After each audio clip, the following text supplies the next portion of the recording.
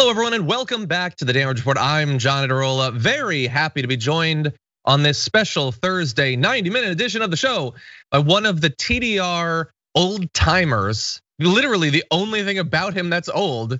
Dan Evans returns to the show. Dan, how's it going? Good, John. Great to be with you. I've been told I have an old soul, so I guess that's two things.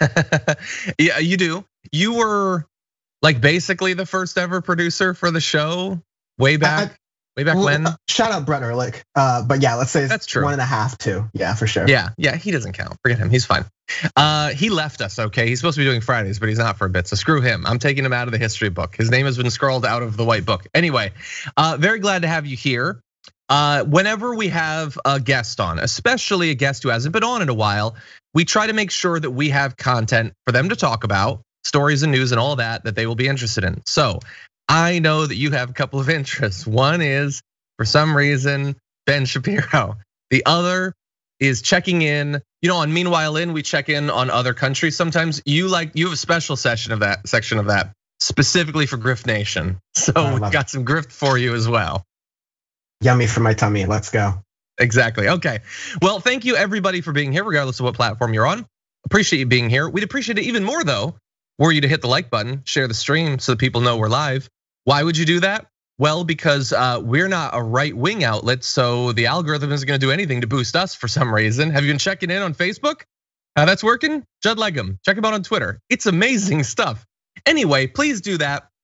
And as we go through this, we're gonna occasionally be checking in with the audience, see what y'all are talking about, whether you're tweeting #TDR Live over on Twitter, commenting it up in the Twitch, maybe send in some super chats, we'll check in and see what's going on. But I do wanna remind you though, as with every day this week, we're doing 90 minutes now. We're gonna grow until eventually there's no break. We're just a 24-hour show. But the reason we're doing that is we want to provide a lead in to the awesome Dr. Rashad Richey's new show, Indisputable. In the beginning of its 8-week special run on TYT, starting immediately after the Damage Report at 11:30 a.m. Pacific time, 2:30 p.m. Eastern time. He's had some amazing guests. Cenk was on, Killer Mike was on, Senator John Ossoff was on, Adrian Lawrence joined him. Today they have the former DOJ spokeswoman for the Trump administration and co-host of the legal podcast Advisory Opinion, Sarah Isgur, is joining Dr. Richey. Is that gonna be another one of his big debates? I don't know. You don't know, you're gonna have to tune in to find out. But it will be indisputably an entertaining time, so you're definitely not gonna wanna miss that. With that said, Dan, are you ready to jump into this thing? As ready as I'll ever be. Okay, let's do it. We're gonna start off with some rough stuff, and then it's gonna get rougher, and then it'll get briefly very cute, and then it'll get fun. So check in on that, stay tuned. Anyway, let's do this. Representative Ilhan Omar is calling out the band of Democrats that have, for some reason, called her out in public with their insane read of comments she made about American foreign policy. She's saying that they are harassing and silencing her after they issued a late night statement criticizing her for comparing war crimes committed by the US and Israel to Hamas and the Taliban. So we've got a lot on this, but let's start off with the comments that have led to the letter from these Democrats and what will probably be 6 weeks of Fox News commentary. I know you opposed the court's investigation in both Palestine and in Afghanistan. I haven't seen any evidence in either cases that domestic courts both can and will prosecute alleged war crimes and crimes against humanity. And I would emphasize that in Israel and Palestine, this includes crimes committed by both the Israeli security forces and Hamas. In Afghanistan, it includes crimes committed by the Afghan national government and the Taliban. So in both of these cases, if domestic courts can't or won't pursue justice, and we oppose the ICC, where do we think the victims of these supposed crimes can go for justice? In both of these cases, if domestic courts can't or won't pursue justice, and we oppose the ICC, where do we think victims are supposed to go for justice? And what justice mechanisms do you support for them? Dan, am I crazy? What what is the controversy here? Crimes have been committed in these places by all the groups that she named. There's very good reason to fear that domestic courts won't be able to, in an unbiased fashion, investigate them. The ICC, and she's talking about some specific cases in the ICC, but I don't even think that she would need to be for this to be an acceptable comment. What's the scandal? What is going on here? I mean, the controversy directly is that Ilhan Omar is challenging the forces of power that keep our military interests going, essentially. There's a certain correct agenda and a correct way to approach things and say things when you're talking about foreign policy. And it's to always prop up or never at least attack our allies in the Middle East. And so this, you're right when you kind of set it up, John, that this is going to be the next 6 weeks of Fox News fodder because they're so far past talking about policy or any real agenda that's happening in the United States domestically. They're going to move this foreign policy thing because they know that it can probably excite people who are in their base who are really just looking for anything relating to Joe Biden faltering. And there's this also tinge of being able to point things at Ilhan Omar and all of the racism, sexism, and Islamophobia that kind of comes surrounding that. So unfortunately, It's going to be a great punching bag, but it has to be acknowledged that what she is saying here is really rational, and it's just following the letter of international law that, of course, should be recognized. But you're kind of getting the tellbearers that when international law is brought up in these circles, the response is, "Oh, you don't really believe that, do you? This is American interests and American interests abroad and our allies abroad, our friends abroad for our own reasons. So the laws don't even apply." Yeah.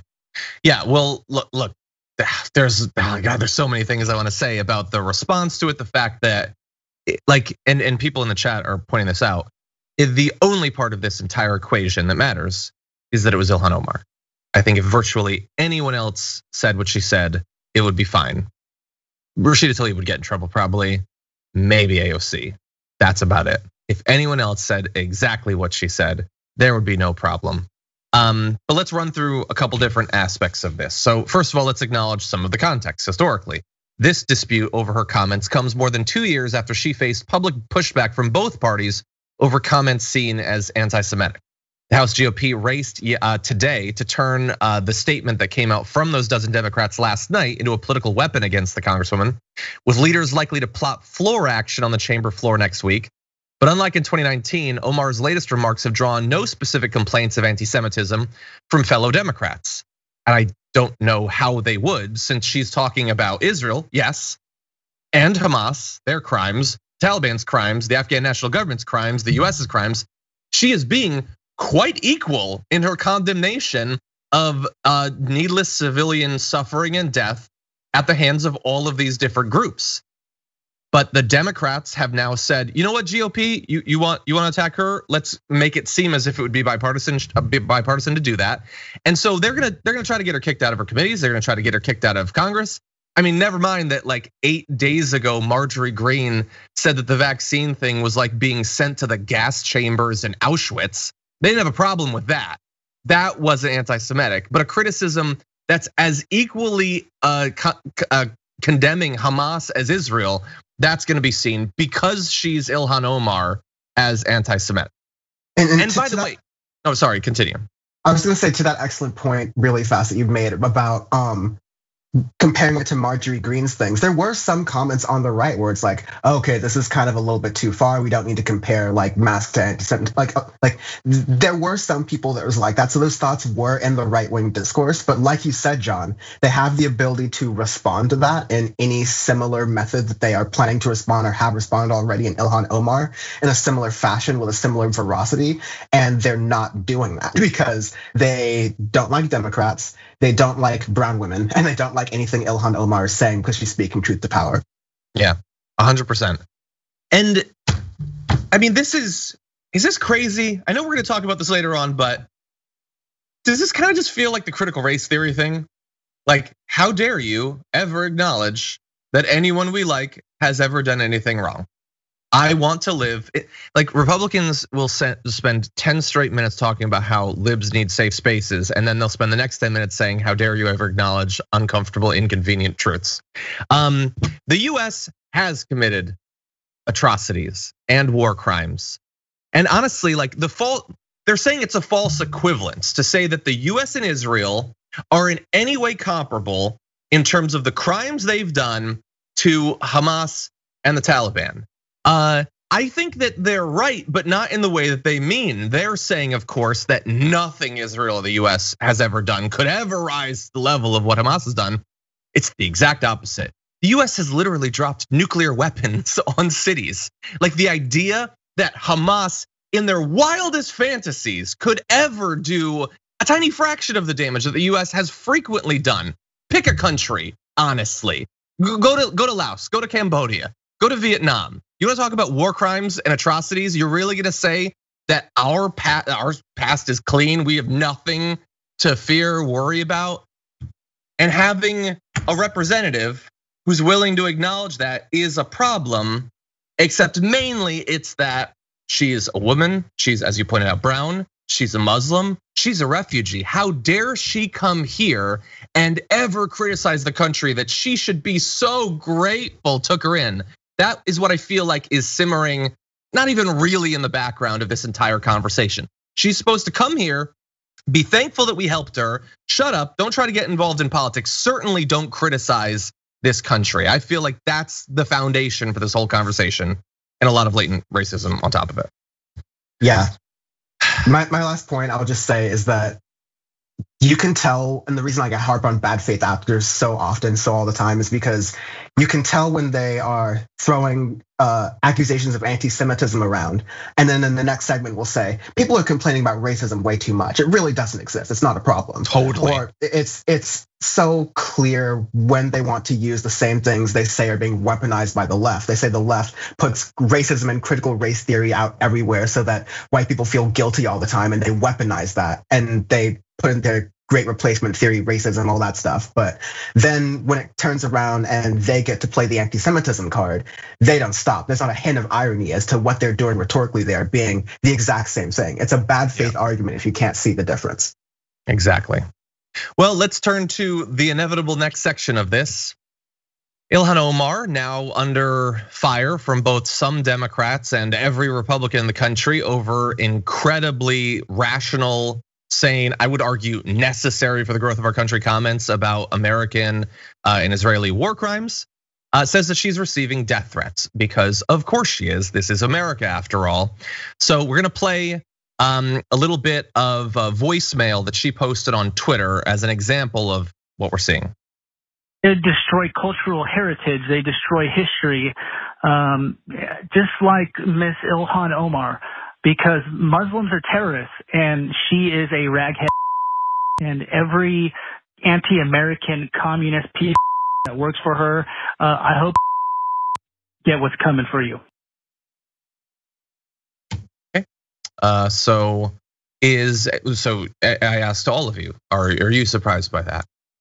Are you surprised by that or any of the others? Dan, are you surprised that that's the comment she got?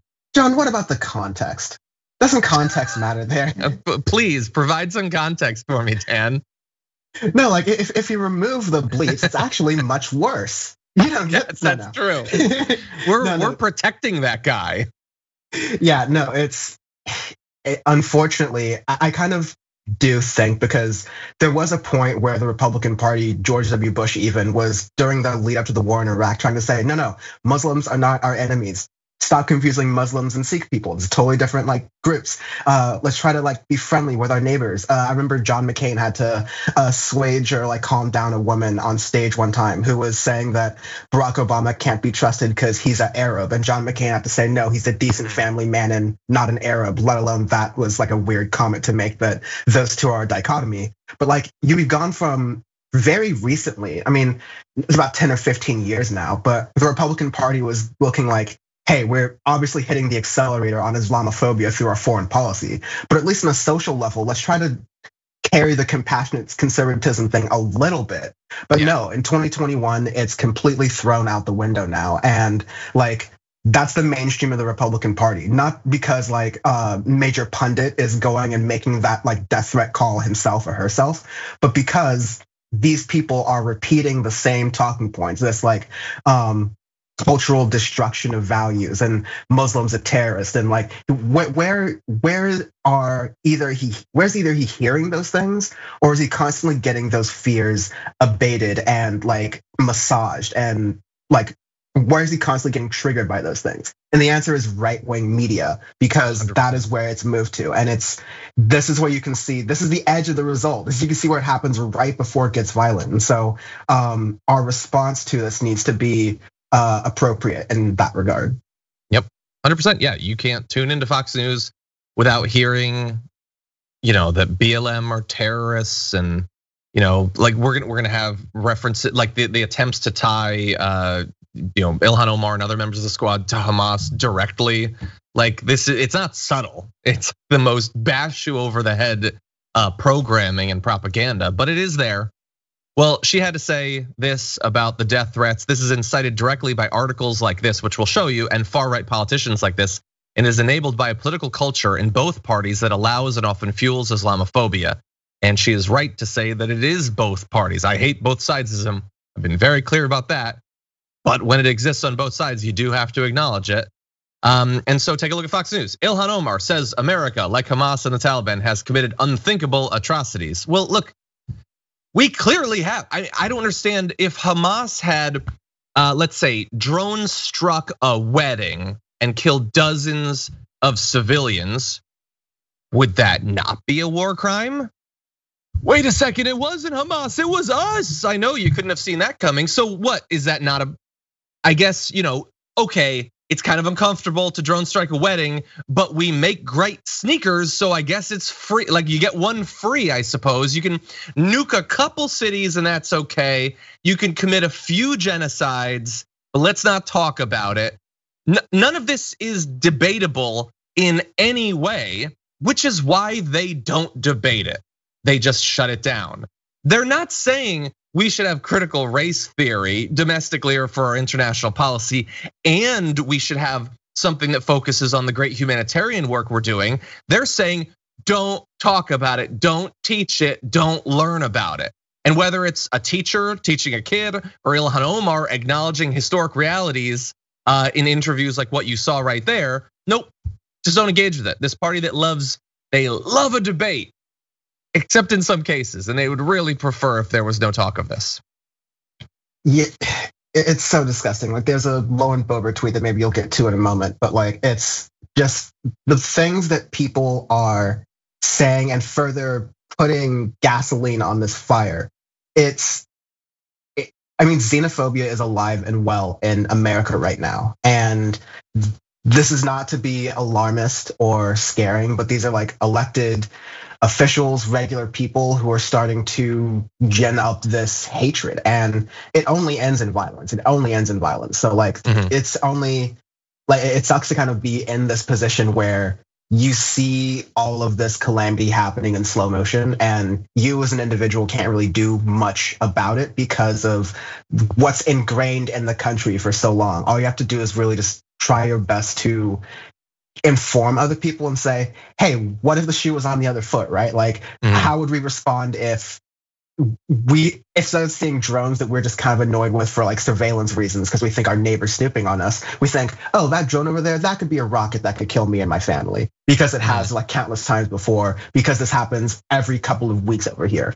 That's what it's like to be on the other side of American foreign policy and what it has been for my entire life and definitely longer. So Ilhan Omar is attempting to reckon with that. Other people should, and I hope that Democrats, I mean, if Democrats are truly progressive, to also put Ilhan Omar in the hot seat, because Ilhan Omar was saying that Joe Biden and the new kind of era of Democrats that are coming in right now would be a little bit more progressive. I expect more Democrats, not just from the squad, to show up and provide some cover for Ilhan Omar here, because what she's saying should not be controversial. What she's saying is firmly grounded within human rights, and it can't just constantly be these strong people taking the fire all the time for the truth.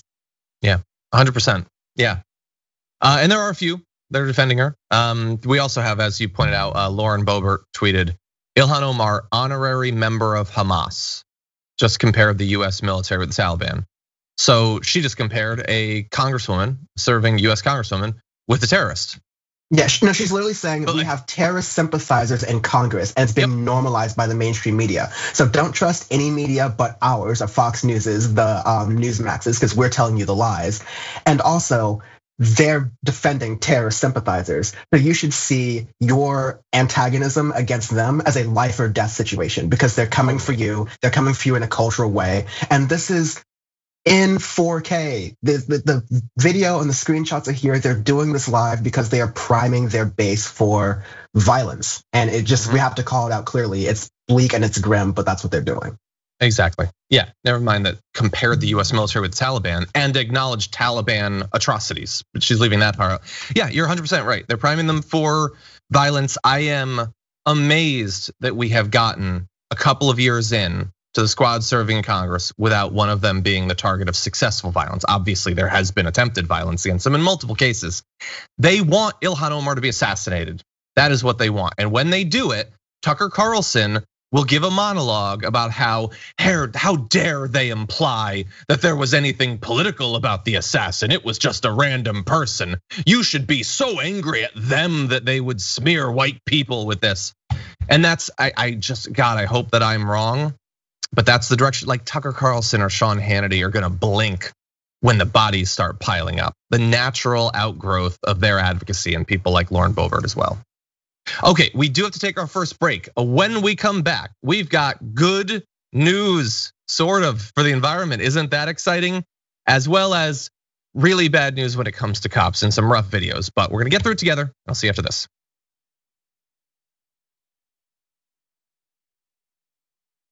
Okay, so let's see what's going on out there. First of all, in the super chat section, thank you to Mika for your looks like trumpeting lemon emoji. Appreciate that. No message, but still much appreciated. Let's see. Steven says, can't watch live today because my boss is forcing us to attend a meeting, but refuses to pay us. I'm wearing Dragon Squad 2.0 as a symbol of resistance. I like that. Yeah, I used to. I worked in a number of different restaurants for a long time, and we would have the mandatory meetings where you have to go into like try out wine or whatever so you can upsell it later. And yeah, a lot of those are unpaid. Isn't it amazing how that works out? Daryl Robson says, can I claim Rational Catholic Dragon? You can, and you're much needed. Thank you for that. Ferret Queen says, casting to the TV and my month-old kitten is watching you very intently. Can you please say hi to Watson? Watson, you're a good cat. Thank you. Don O'Brien, hey Don was in the pre-show with a big super chat saying Ilhan Omar is us, Ilhan Omar is an American patriot, Ilhan Omar is every man, we are all one except for the Republicans. Yeah, well no, Liz Cheney's pretty awesome though. But anyway, did want to let you know, so we referenced the fact that she is being defended by some Democrats, including like AOC saying pretty sick and tired of the constant vilification, intentional mischaracterization and public targeting of Ilhan coming from our caucus. They have no concept for the danger they put her in by skipping private conversations and leaping to fueling targeted news cycles around her. I agree with what she said, but even that is like sort of almost conceding that a private conversation is warranted. And I don't agree with that. They should just be defending her. We need people to understand what America is if we're going to improve it. And them like having a private conversation to get her to not say stuff like that in the future, that sucks. Anyway, really fast, there were 2 super chats I didn't get to yesterday that I want to make sure I get to before I proceed with some of the more new ones, including Nove, who said maybe he should ask her to go ahead and rotate the moon so we can look at that side for a while, referencing the insane Louis Gohmert video yesterday. Dan, did you see Louis Gohmert and his moon orbit theory? Yeah, I do some recreational activities in my time, and even I couldn't follow anything that he was saying at all. Like that was some wild stuff. I'd love to try some. That's awesome.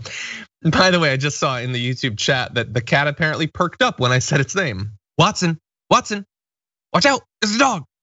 Anyway, we'll see what happens with that. And finally, Free Spirit Dragon Mama had said yesterday, I miss you boys. Been busy training my new crew because I offer a good living wage with benefits. And good on AOC for, as always, telling it like it is. Follow the money and you learn their intentions. AOC 2024, that's referencing her calling out Joe Manchin and his donors. On the pre-show, we talked about the Chamber of Commerce earlier this year began giving money to Joe Manchin again after not doing so since 2012. I wonder why all of a sudden they feel confident donating to him. And I wonder if he might do something as a result of those donations. Interesting. Anyway, over on Twitch, L Bell subscribed for the second month. Thank you to L Bell. I'm not yep, no, it is here because I'd seen it earlier. Brandy Lou started off the show gifting 5 tier 1 subs, much appreciated. Octo Squiddies did as well, and it looks like it is Octo Squiddies also subscribed for the 12th month. Says happy 1 year subiversary on my birthday week.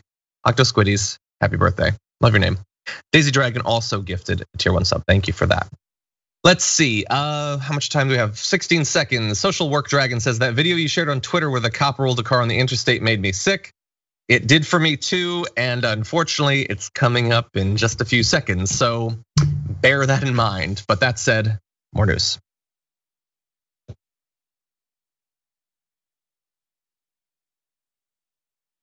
Okay, everyone, let's jump right back into this thing. The Keystone XL pipeline is dead. Long live the not having it, thankfully, because it probably would have ended up being a massive environmental and cultural disaster. It is actually dead though. Is that amazing? Good news, good environmental news, Dan. The pipeline is not gonna happen. It was gonna be nearly 1,200 miles long and would have carried 800,000 barrels a day of petroleum from Canada to the Gulf Coast. Now, after environmental activists spent literally years, much of it we covered here, making the case to President Barack Obama that approval of the pipeline would be a devastating blow to his efforts to fight climate change, back in 2015, he announced that his administration would reject its construction permit. Now there was wrinkles obviously with Donald Trump along the way, but earlier this year, on the day he was inaugurated, Mr. Biden, and I included this so that we can have some discussion about it later, who has vowed to make tackling climate change a centerpiece of his administration, rescinded the construction permit for the pipeline, which developers had sought to build for over a decade. That same day, TC Energy, the company behind the project, said it was suspending work on the line. So we have some reactions to this, but really fast, Dan, let's acknowledge it is good that he has helped to finalize the death of this pipeline. It is interesting, though, to continue to talk about how fighting climate change is a centerpiece of his administration. I don't know that shutting down this pipeline necessarily warrants that as a continued description of the Biden administration. Yeah, I'll really fast the Biden administration. I'll definitely say that it feels like one of those things where it is a thing that Joe Biden can point to in the future when he does something that is less climate friendly, where he can say, hey, look, I did this one thing, so on balance, it's all right. Come on, man, I actually have been good for climate justice. I'll shut down the Keystone pipeline. I stood out there with my boots myself that one time. I was there myself, Jack. Like he's gonna do this whole like bit where he's going to try to seem like he's tough on the climate on a couple of things, but if I'm making sort of an early judgment on Joe Biden right now, he's going to be one of those politicians who is on climate. I hesitate to say this, but I think he's going to still be beholden to a lot of the major industries that have kept the Democratic Party from making more decisive movement on climate in the past 10 years since Al Gore was making documentaries about this. But really fast, I do want to say that the Keystone XL pipeline, like closing and being done, is thanks to the work of indigenous folks who were there basically defending their land. And these are people who, like, unfortunately, our political system, we just so thoroughly underrepresent a lot of communities, but especially indigenous communities, when a lot of the machinations of our society as we're like industrializing more heavily directly result in poisoning their water supplies, the limited water supplies they already have, because they aren't getting any resources because it's so hard for them to get representation. So this should be a really like great moment. I hope that gives hope to a lot of folks out there who may be like disillusioned with the power of movements and people organizing together and being strong as possible. Because like if some of the most marginalized people in American and Canadian society can possibly like make some effort to stand strong against major titans of industry like this, then there is some hope after there. And I'll get whatever hope I can from the damage report. Honestly, we don't tell any great stories all the time, so for sure. That's why we're trying to focus on it. It's positive, and yeah, it was years of work, difficult work. We showed yesterday with the Alabama coal miners strike how activists are treated during these actions. So great work. A reminder that while progress is rare and slow, this is the only way that you actually get it. And yeah, it's easy to become apathetic or disillusioned. I am disillusioned right now. Also, there's this weird backlash to organizing and activism that I've seen brewing online that seeks to elevate fairly explicitly, like, no, politics is really about watching shows like The Damage Report and Twitter, which is great if that's how you make your money, but that's not actually how progress happens. It should be a motivation to get out there and actually do stuff. No, organizing, actually getting out there, getting candidates elected, pushing for the issues you care about, that's how you get it done. And so let's tie it to another issue that we've been talking about recently, which is, of course, Enbridge Line 3, another pipeline that's being protested right now.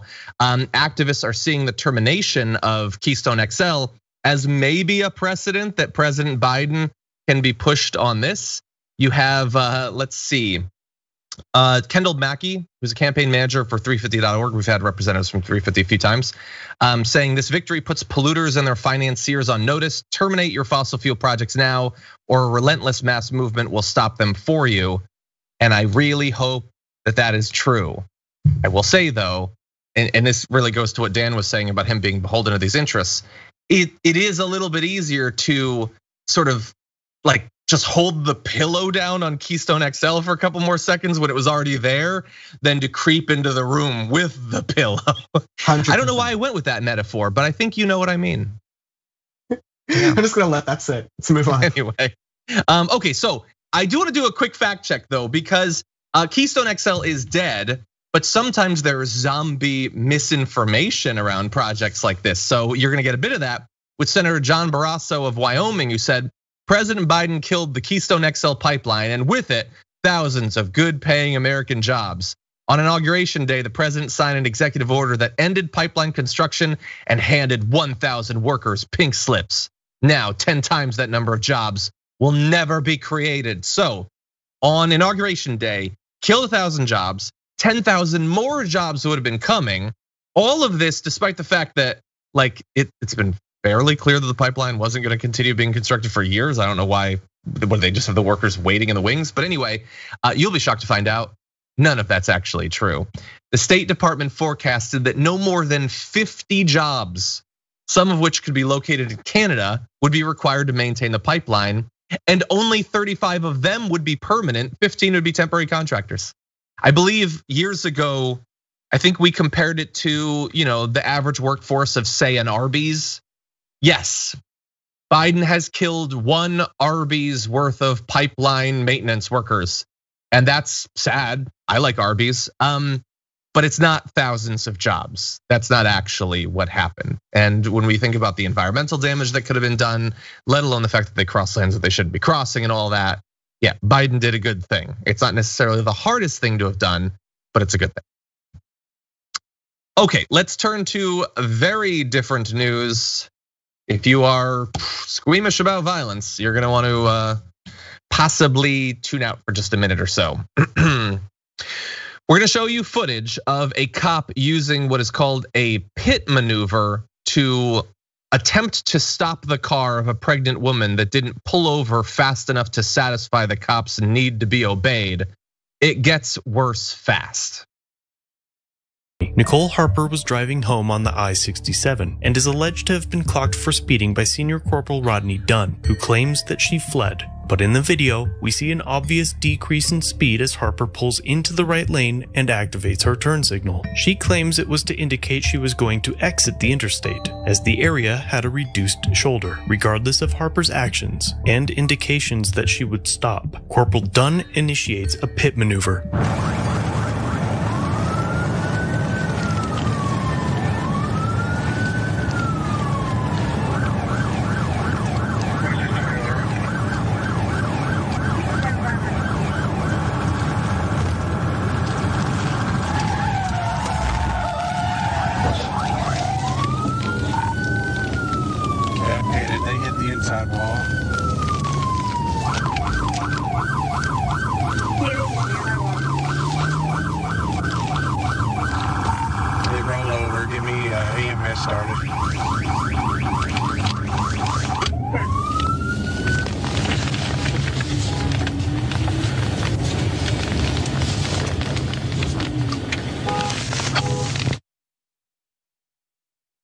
Okay, Dan.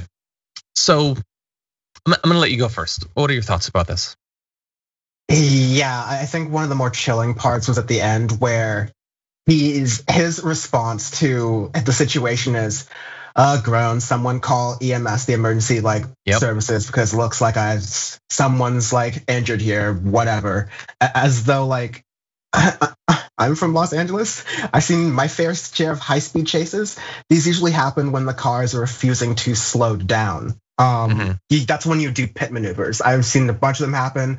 A lot of them do end in rollovers or whatever. Many of them don't, but that's happening when you have a high-speed chase that has been on TV for 45 minutes, where the driver has done dangerous things, and it's we need to stop this driver even being on the road because they're causing a problem. Here, I don't know what the driver could possibly be doing better. As you see here, she's trying to indicate that she's exiting soon, because that's often what you do. That shoulder there does not look like you can actually stay there and pull someone over. Yeah, if the cars were stopped there, then you'd be on a highway and cars would have to swoop around you as you're stopped. That's not safe to pull up at night. That's ridiculous. And SUVs specifically, well, I won't say specifically, but just SUVs in general are the most rollover prone. Just in I don't know what. I'll say this, and I'll say what I actually think. One, I don't know what possibly possessed that officer to see that maneuver was necessary at that time. It was an obscene, absolutely obscene abuse of force. But my response to that is, this is the same obscene abuse of force, a similar obscene abuse of force we've seen in police forces around the country, which is why calls to not just put some light reforms here and put some cameras there. No, fundamentally overhaul the way we do justice and protecting the community in this country, because that's not protection. The stuff we've been talking about of police violence for the past year in minimum, but honestly entire time of American society maximum, that stuff is not just a reform you can put away. This is an issue with the entire system. Yeah, how do you, again, what course are we gonna fund and mandate to make that guy not respond to something that's crazier, more dangerous, more reckless than literally anything I've done in my entire life with, it flipped over now, somebody call EMS. I've spilled a bit of coffee while entering the studio and been more freaked out about it than that guy was when he just flipped an SUV. At that point, he has no idea if he has splattered the inside of that SUV with the brains of one or more people. He has no idea. There's a pregnant woman in the car. Now, thankfully, she was okay, as much as you can be when a cop has needlessly flipped your car, because as we've pointed out millions of times over literally years, there's a lot of things that you can do to anger a cop, but there's nothing you can do like not submitting to his authority immediately and fully. You inconvenience a cop, and that is among the most dangerous things you can do in America. By the way, there's a lot of arguments, potentially for not buying SUVs, fuel mileage and all that. Maybe don't buy an SUV because there's cops out there. Wear your seatbelt because there's cops. Don't buy an SUV because there's cops and they might flip over your car at some point. Anyway, I want to give you details about the individual woman though. This is Nicole Harper. She has sued the Arkansas State Police and accused them of negligently performing the pit maneuver, which seems like a pretty open and shut case right there. She was going 84 in a 70 when he flashed his lights to pull her over. If we could take a live shot of the 405 right now, literally every single car is doing that. Most of them won't flip over. It's LA, so maybe some of them will flip over, but most of them won't end up flipping over. But he decided to elevate this to that. When he finally caught up to her, it's not on the video that we have right there. The body mic caught his conversation. He asked her, "Why didn't you stop?" And she said, "Because I didn't feel it was safe." And he said, "Well, this is where you ended up." No, take him out. He can never be a cop again. And you know what? A couple generations later, still, his kids, grandkids, don't let them be cops just to be safe. If the like stone dead icy tone of him realizing he flipped an SUV doesn't convince you, him berating the woman who he nearly killed should be enough. You don't need a judge, you don't need a jury, you don't need any sort of investigation. He can never be a cop again, and give the woman whatever money she asked for. Oh, but no, John, Blue Lives Matter. Let's keep sociopaths on the force because that's what I want protecting and serving our community. That just makes the most sense. Yeah, God, I hate the thought that people would even go to defend, oh, there's something that she was doing wrong. Oh, she was driving so unsafely, as though these same LARPers who love police officers so much have never sped in their Jeeps before. It's so ridiculous. Yeah. Ugh. Like we've watched a lot of really rough police videos in just the last 2 months or so, but not having any reaction. I don't understand how you can do that. How could you, like if you accidentally hit the back of someone's car and that was it, you'd freak out, right? What has this guy done in the past that made him a person who could not freak out in that case? The logical answer is that, like, yeah, being on the police force, you see a lot of gnarly things that numbs you a little bit. But I think you should still be able to find your empathy for other people, regardless of what job you're doing or how long you've done that job. And that's just so fundamentally devoid that he's going into like abusive relationship tactics, like look what you made me look what you made me do, kind of stuff. That's absolutely, he's a garbage human being. Yeah, he nomination. Threw a woman down the stairs, went to the bottom of the stairs and said, where did that end? Where did you end up with that, huh? That's what happened. Insane. Okay, we got more to come. We've got a little bit more good news. Then we unfortunately have Ben Shapiro. All that's coming up after this break.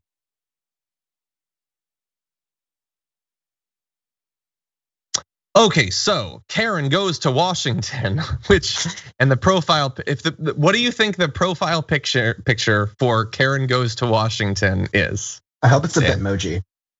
It's not, unfortunately. It's Marjorie Greene. But anyway, Karen goes to Washington, says, "Great seeing Dan back on the show." Hey, Marjorie Greene's a fan of yours. That's awesome. Well, she's one of many. Let's see. Joe says, didn't even do the pit correctly. You're supposed to hit in front of the rear wheel. Poor training on show. I thought that he did hit the front of the rear wheel, but the technique isn't really what bothers me about this. It's the doing it. Like when a cop needlessly shoots someone, it's not his trigger discipline that bothers me. It's the shooting of the person, but I see what you're saying. I get what you're saying. Tim Brennan says, 28 years in law enforcement, over half on interstates. I never would have done that. Well, Tim Brennan, you're a human. So you're not a monster, Tim Brennan. And I'm glad to hear that. Yeah, I can't, I don't, what would you have to think was going on in that car to try to flip it? Or to do something that has the risk of flipping it? I don't know. Okay, let's see. JM says, may I please claim Slippers Dragon? Love you all. You may, very comfy name, enjoy it. Okay, Jesslyn Jackson says, can we trade one of the two red dragons for a rainbow dragon? See, that's a pretty good point. Now that we have shoptyt.com, we have our rainbow pride dragon shirt. I think one of those emojis is gonna have to be flipped over to the pride dragon. Can we, I don't know if the graphics people are listening, but can we do that? That'd be pretty cool. Joe Clark says he should be fired, and as for family, in the UK, I'm pretty sure it would mean a family member could not join. I was joking about his kids not being able to join the police force someday. Unfortunately, I'll double down on that. I'll double down on that because, like, I mean, I think it's a non-serious point, but I'll make it serious. Do you hear a lot of stories about, generations of, my father was a cop, my father's father was a cop, and it's still the same. We can tell that this is the same generation of people who have been taught the same things are okay. And we see it in other forms of power too, where like with Andrew Cuomo, the way he acts is similar to the way his dad acts allegedly. Some things stay in the family and those things shouldn't be involved in policing the public. Yeah, I never understand like I remember, I apologize, I can't remember the individual's name, but there was a guy, another victim of police brutality, who he'd like turned left when he wasn't supposed to, or he'd committed some traffic violation. Basically the cop pulled him over. What's that? Basically murder. Yeah, and the cop pulls him over, he gets out of the car and runs, and the cop shoots him in the back. He'd committed a traffic violation. This woman was speeding. I don't understand how the solution to the problem is 1,000 times more violent and that's acceptable. And we give endless protection to these cops. No, they have with great power does not come great protection from any consequences. That would not have made for an awesome story. But that's how it works out here, unfortunately. Okay, Natural One Dragons has fired this man. Fire him yesterday and ever let him have any authority again. Another bad apple in the barrel, starting to seem like the barrel is spoiled. Yeah, and I don't know, maybe some people that like cops are like, well, no, it's just one time. Like, you can't shut him down for one time.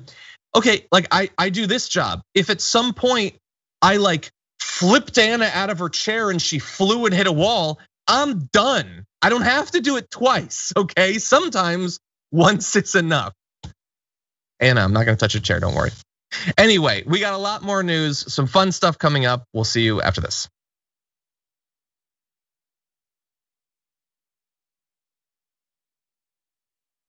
Okay, everyone, let's move into a little bit of good news in our continued coverage of Pride and what's going on in related issues in America.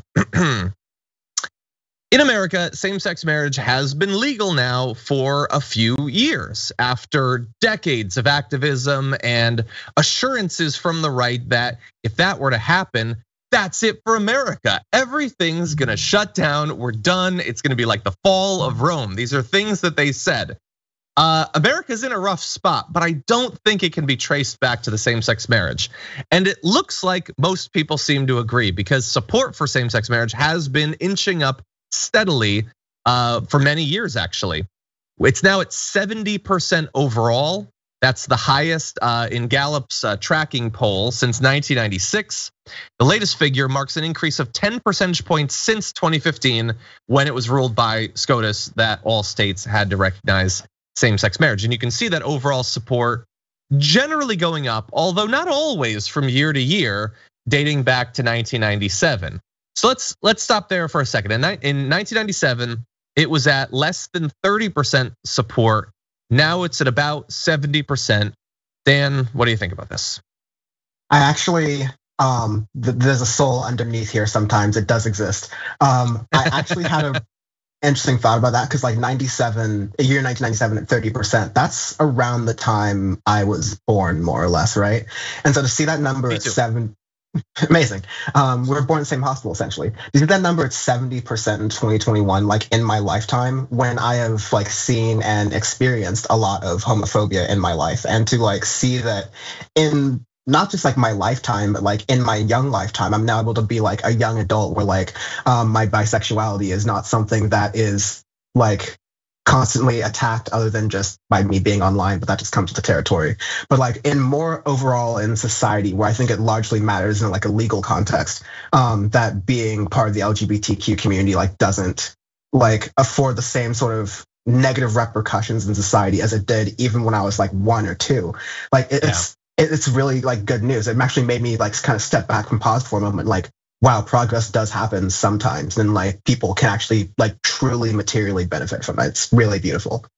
Yeah, it's a good point. It is steadily going up. I mean, you know, the cynic in me also says, really 70%, like there are real issues, and like a third of the country is either opposed to it or isn't sure at this point. It's been legal for 6 years. It hasn't negatively affected you in any way because how would it? Like if you don't like it, don't get involved in it. I've gone my entire life, I've never had a same-sex marriage. Like it's not gonna blindside you someday. You just realize, oh my God, am I walking down an aisle? That's not how it works, okay? You're gonna be okay. So 70%. It has also, by the way, we wanna break it down amongst political groups. And the Democrats, 83%. Although it had been that way several years ago and then sort of dipped down and dipped back up. I understand there's natural variation in polls over time, but I don't like that. Anyway, Republicans though, it has been going up. It had been fairly steady, even dropping. Remember around 05, well, you don't because you were 6 years old. Under Bush, they made, that was like their big strategy to get voters out, was renewed attempts at the state level to basically do to gay Americans what they're doing to trans Americans right now. And so it actually went down. But now in the wake of it being legalized, when it was at 40, it's now at 55%. And I have to assume part of that is, maybe a little bit more representation, like on TV and things like that. Like it's a little bit harder to hate things when you see it, and it's the exact same thing as your life. But the other is, it didn't have any negative effect. Like, you can still get married as a straight person. You can still get divorced as a straight person. Most people watching this will do both of those things. Yeah, I like to think that it's just, oh, it wasn't that bad. And to me, that's a sign that sometimes you just gotta do the thing and show people that it's not bad. Like, some people are nervous about what, like free college would be like. Well, what does that actually mean? Or switching over to Medicare for all. Do you really think people would hate either of those things 5-6 years after it? I kind of doubt that. Yeah, the last point is that you can see this when you look at polls of a lot of issues over time, especially more recently, that they become partisan. But once it's like a settled issue, like obviously like the struggle continues and like the battles are truly never over. But like once things kind of reach their moment, like the Supreme Court rulings that affirm same-sex marriage in the United States, you kind of just see a general reversion that everything's trending upwards. Things still stay partisan, and that's kind of the issues when we handle partisan politics all the time. But at least you're seeing on all sides there's some improvement, because yeah, people are just living their lives and going, oh, my gay nephew or like my queer niece is like not really it is not really affecting me. In fact, I still love them very much, so all good. Yeah. So my final question then will be, we're looking at this poll, we're seeing in Gallup steadily, for the most part, support amongst all political groups eventually for same-sex marriage goes up. So when or is this going to happen for transgender Americans? Because 16 years ago was like the high water mark of Republicans apparently figuring out, okay, so we got our tax cuts, we've got our police state, we got nothing else. So we're gonna make this all about fighting against gay people. I think that they get, they're seeing polls like this. They can't really do that. That's not that popular. But they appear to think, based on what we're seeing in states around the country, that it is open season on transgender Americans. You can do whatever you want. You can say whatever you want. You can make that I was gonna say main legislative focus of the party, but the main focus is stopping people from voting. And now it's dueling with stopping critical race theory as the only other thing that Republicans do. So in 6 years, are we gonna see numbers like this for, and I don't mean like, some specific legal right, but just accepting that these are Americans, that these are humans in the same way as everyone else, that they have the same inherent dignity as everyone else, that it should not be one of the main focuses of a political party to make their lives a living hell, especially when they're the children. Well, what's your level of hope for that in like the next 5 to 10 years? 5 to 10 years abysmally, because like what's been said, I think maybe even by James Baldwin, I'll paraphrase it for TV14, but like America needs an other, that there needs to be an other person to point to. Cynically speaking, unless there's something that can be pointed to that is more otherable to conservatives than trans folks, I think you're right. They're gonna be a like cudgel for a while. It just is the means to say that's important for allies, other folks in the queer community who feel like, oh, we can just relax now, we've gotten rights, everything's all chill. Like, no, the struggle continues to continue making sure that everyone is included when we say that like everyone has rights. So unfortunately, it's gonna take a while, but I think that should embolden allies and everyone else alike to like get ready for that battle and continue. It's the next part of it.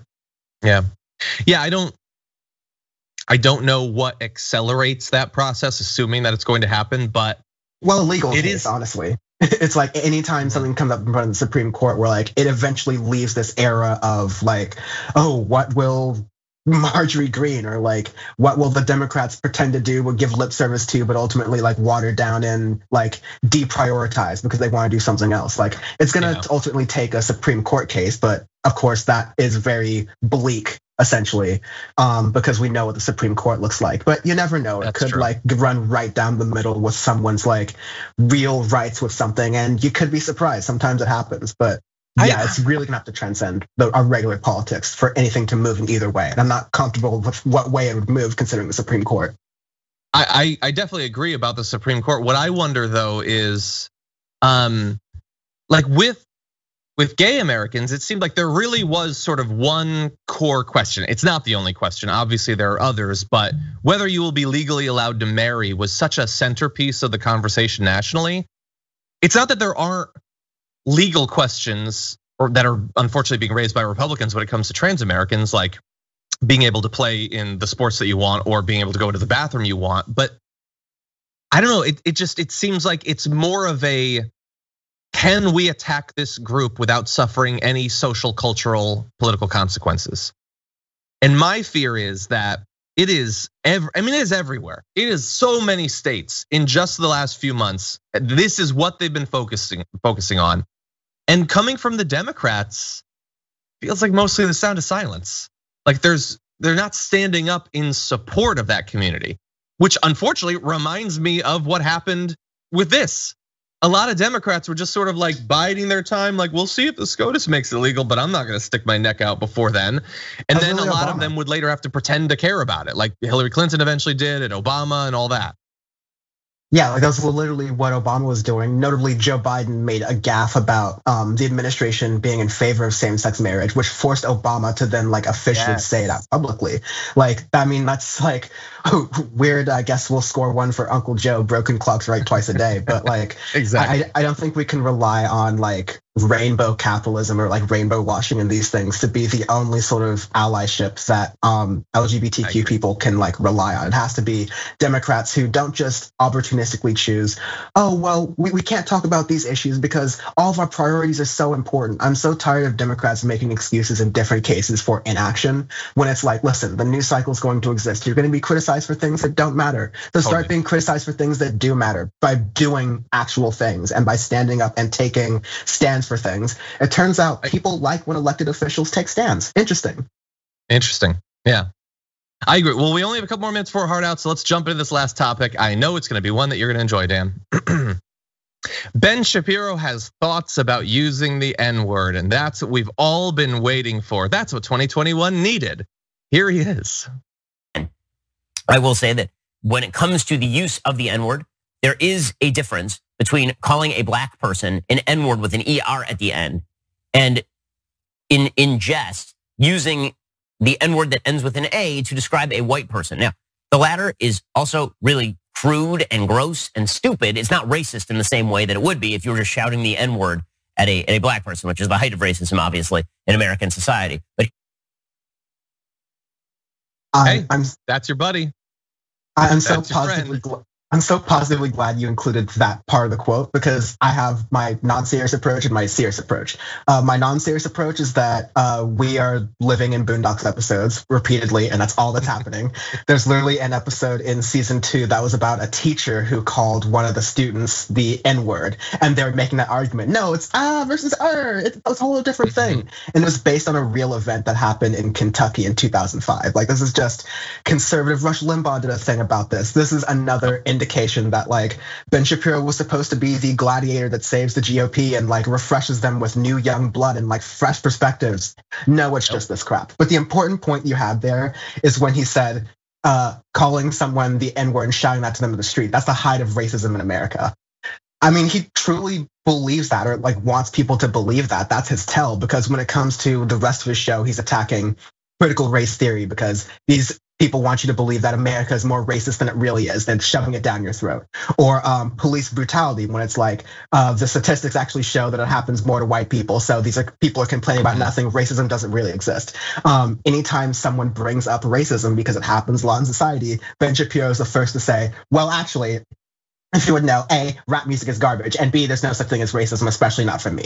So like, that's been in a nutshell for you. It's not surprising, but it was a great clip. That was some great content for Twitter, honestly. Shout out to Jason Campbell for continuing to break his brain watching the Daily Wire network on a daily basis. So here's that. That's true. And look, he says, even the A version is still gross and crude, but not racist. Okay, yeah, it's so not racist that you'll notice, hey, Ben, why aren't you saying that version? If it's just gross, I can say gross things. Poop, for instance, I don't get in trouble for saying gross things. I wouldn't say a racist thing though. And you seem to have a similar rule on your show, at least, I should say. So he tries to cover himself a little bit there.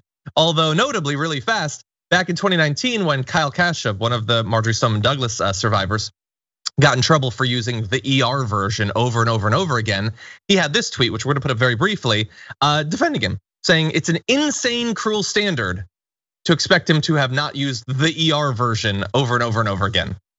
Interesting. Anyway, for our linear audience, thank you for being here. We've got more coming up on Twitch and YouTube after this.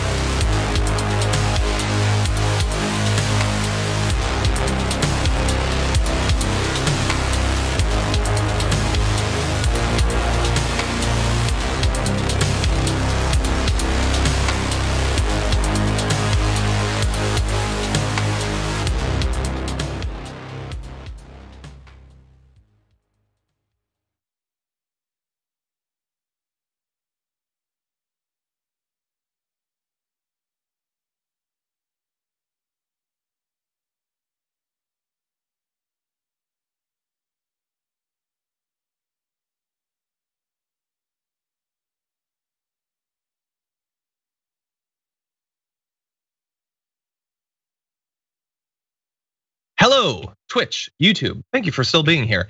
Anyway, we've got a lot more to talk about. We got some fun stuff coming up. Before that, though, I did want to let you know about something that we had told you about a couple weeks ago.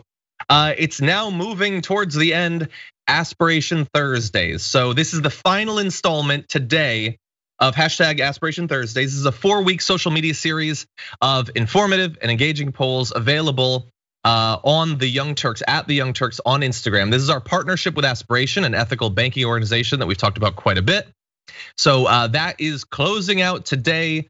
Head to the Young Turks Instagram so that you can take part in that. Also, I'm being told that there is a fun thing happening on the main show today with Cenk and Anna. You guys definitely have to catch it live at 6 p.m. Eastern time, 3 p.m. Pacific time, youtube.com/the Young Turks. I also have to, because I have no idea what that's referring to. Fun might mean scary. We'll see what ends up happening. I don't know what it is. Hopefully it'll be cool. So that's all coming up soon. Really fast before we launch into the news, let me read a couple super chats. Franklin Sharpslicer says, in reference to the Chipotle story, pay the employees up 4%. The CEO's finances didn't make a dent. Gee, how billionaires cry. They spend less for soft TP, my. Please, sir, may we have more? Would it scar you just a percentage more? So that's about how they're saying that Chipotle is having to raise their prices because they have to pay their employees more when their CEO makes $38 million. And they did this incredibly expensive move of their headquarters because the CEO wanted to live in a particular city. Weird that didn't make it into the NBC News story. Anyway, and let's see.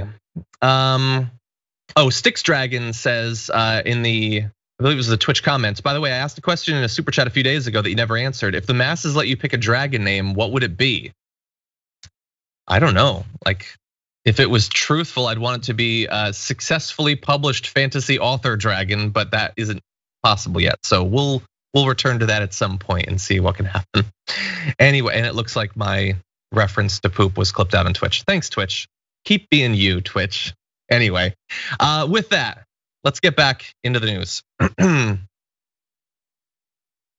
now it's time for news from around the world. And meanwhile,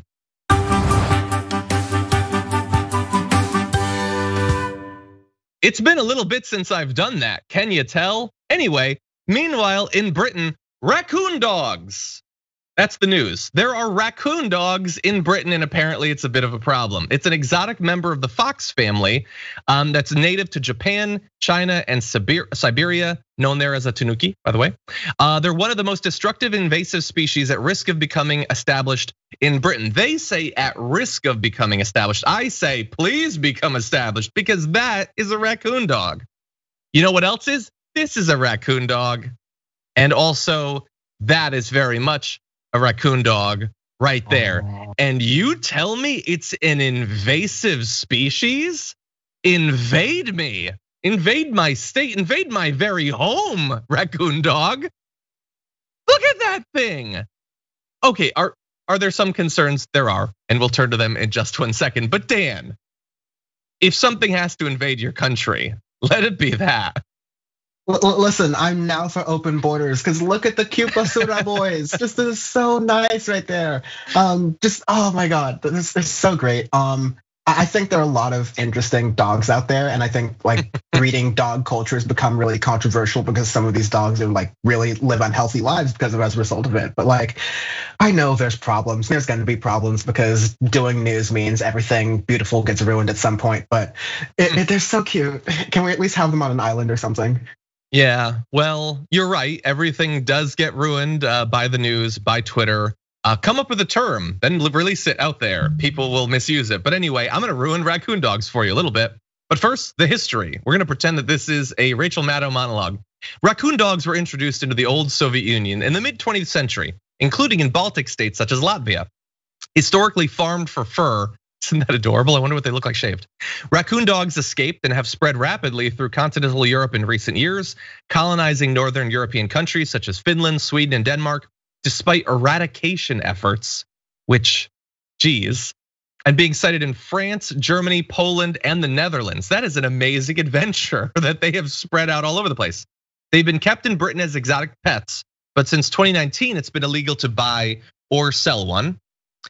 And the Mammal Society, they have the best parties, is calling on people to report any sightings of the animals because apparently they pose a threat to rare native species, including amphibians, small mammals, and ground nesting birds. Also, they can transmit a number of diseases to humans, which obviously people are a little bit concerned about recently. But that said, they're really adorable. Honestly, eat the amphibians. How great were the ground nesting birds anyway?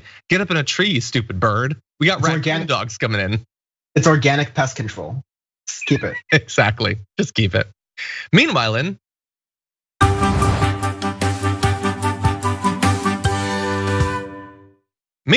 China, they are apparently having, according to the numbers we've seen, a great amount of success with vaccination. For more than a week now, they've averaged about 20 million people being vaccinated against COVID-19 every single day.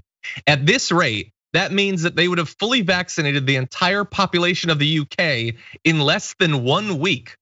And because of that success, they now account for more than half of the 35 million people being vaccinated around the entire world every day. And we have a little chart actually where you can see that as world progress has been going up, a lot of it is being driven by Chinese vaccination. So, I mean, considering the number of people there and the fact that, obviously they were very hard hit initially by it, great to see some countries doing well with vaccination, others not so much for reasons that are fairly obvious and we've talked about a lot.